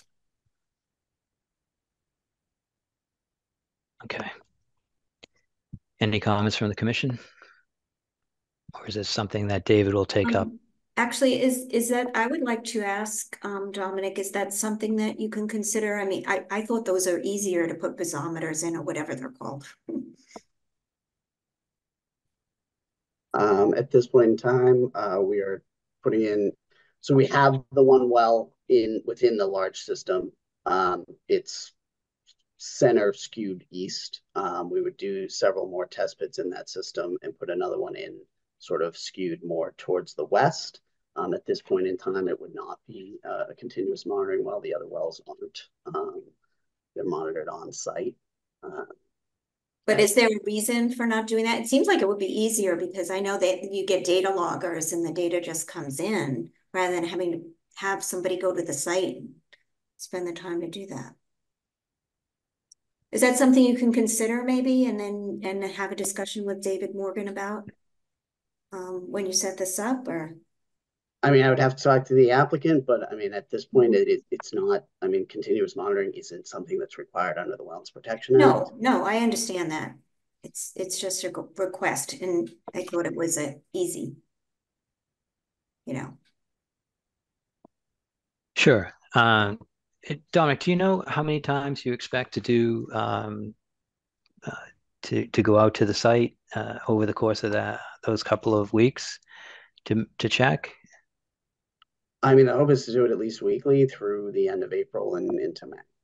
Okay, so checking at least weekly. That's great. And I know that there was a comment, so I'm just going to ask this.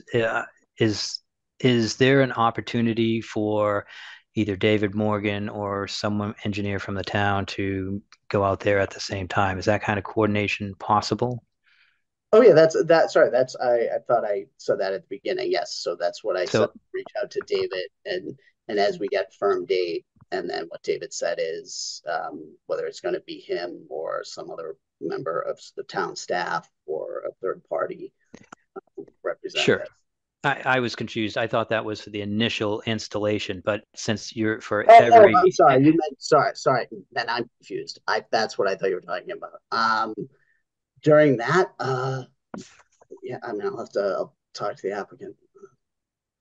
Yeah, so maybe when you reach out to David on Monday, we could get an answer to that also. And I'm sure David would make his schedule available to whatever he could do to make that work. And of course, we have our engineers here in Arlington also. So with that, are there any other questions from the Conservation Commission? Motion to Motions continue to the May 2nd meeting. I have a second? Second. Wish I could say all in favor, but Mike Gildersgame, Yes. Nathaniel Stevens, Yes. Brian McBride, Yes. Susan Chapnick, Yes.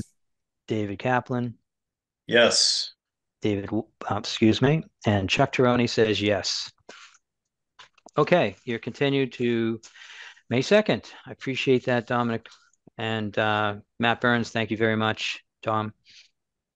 We'll see you. Thank you for your time. Yeah. Thanks, Chase. Okay.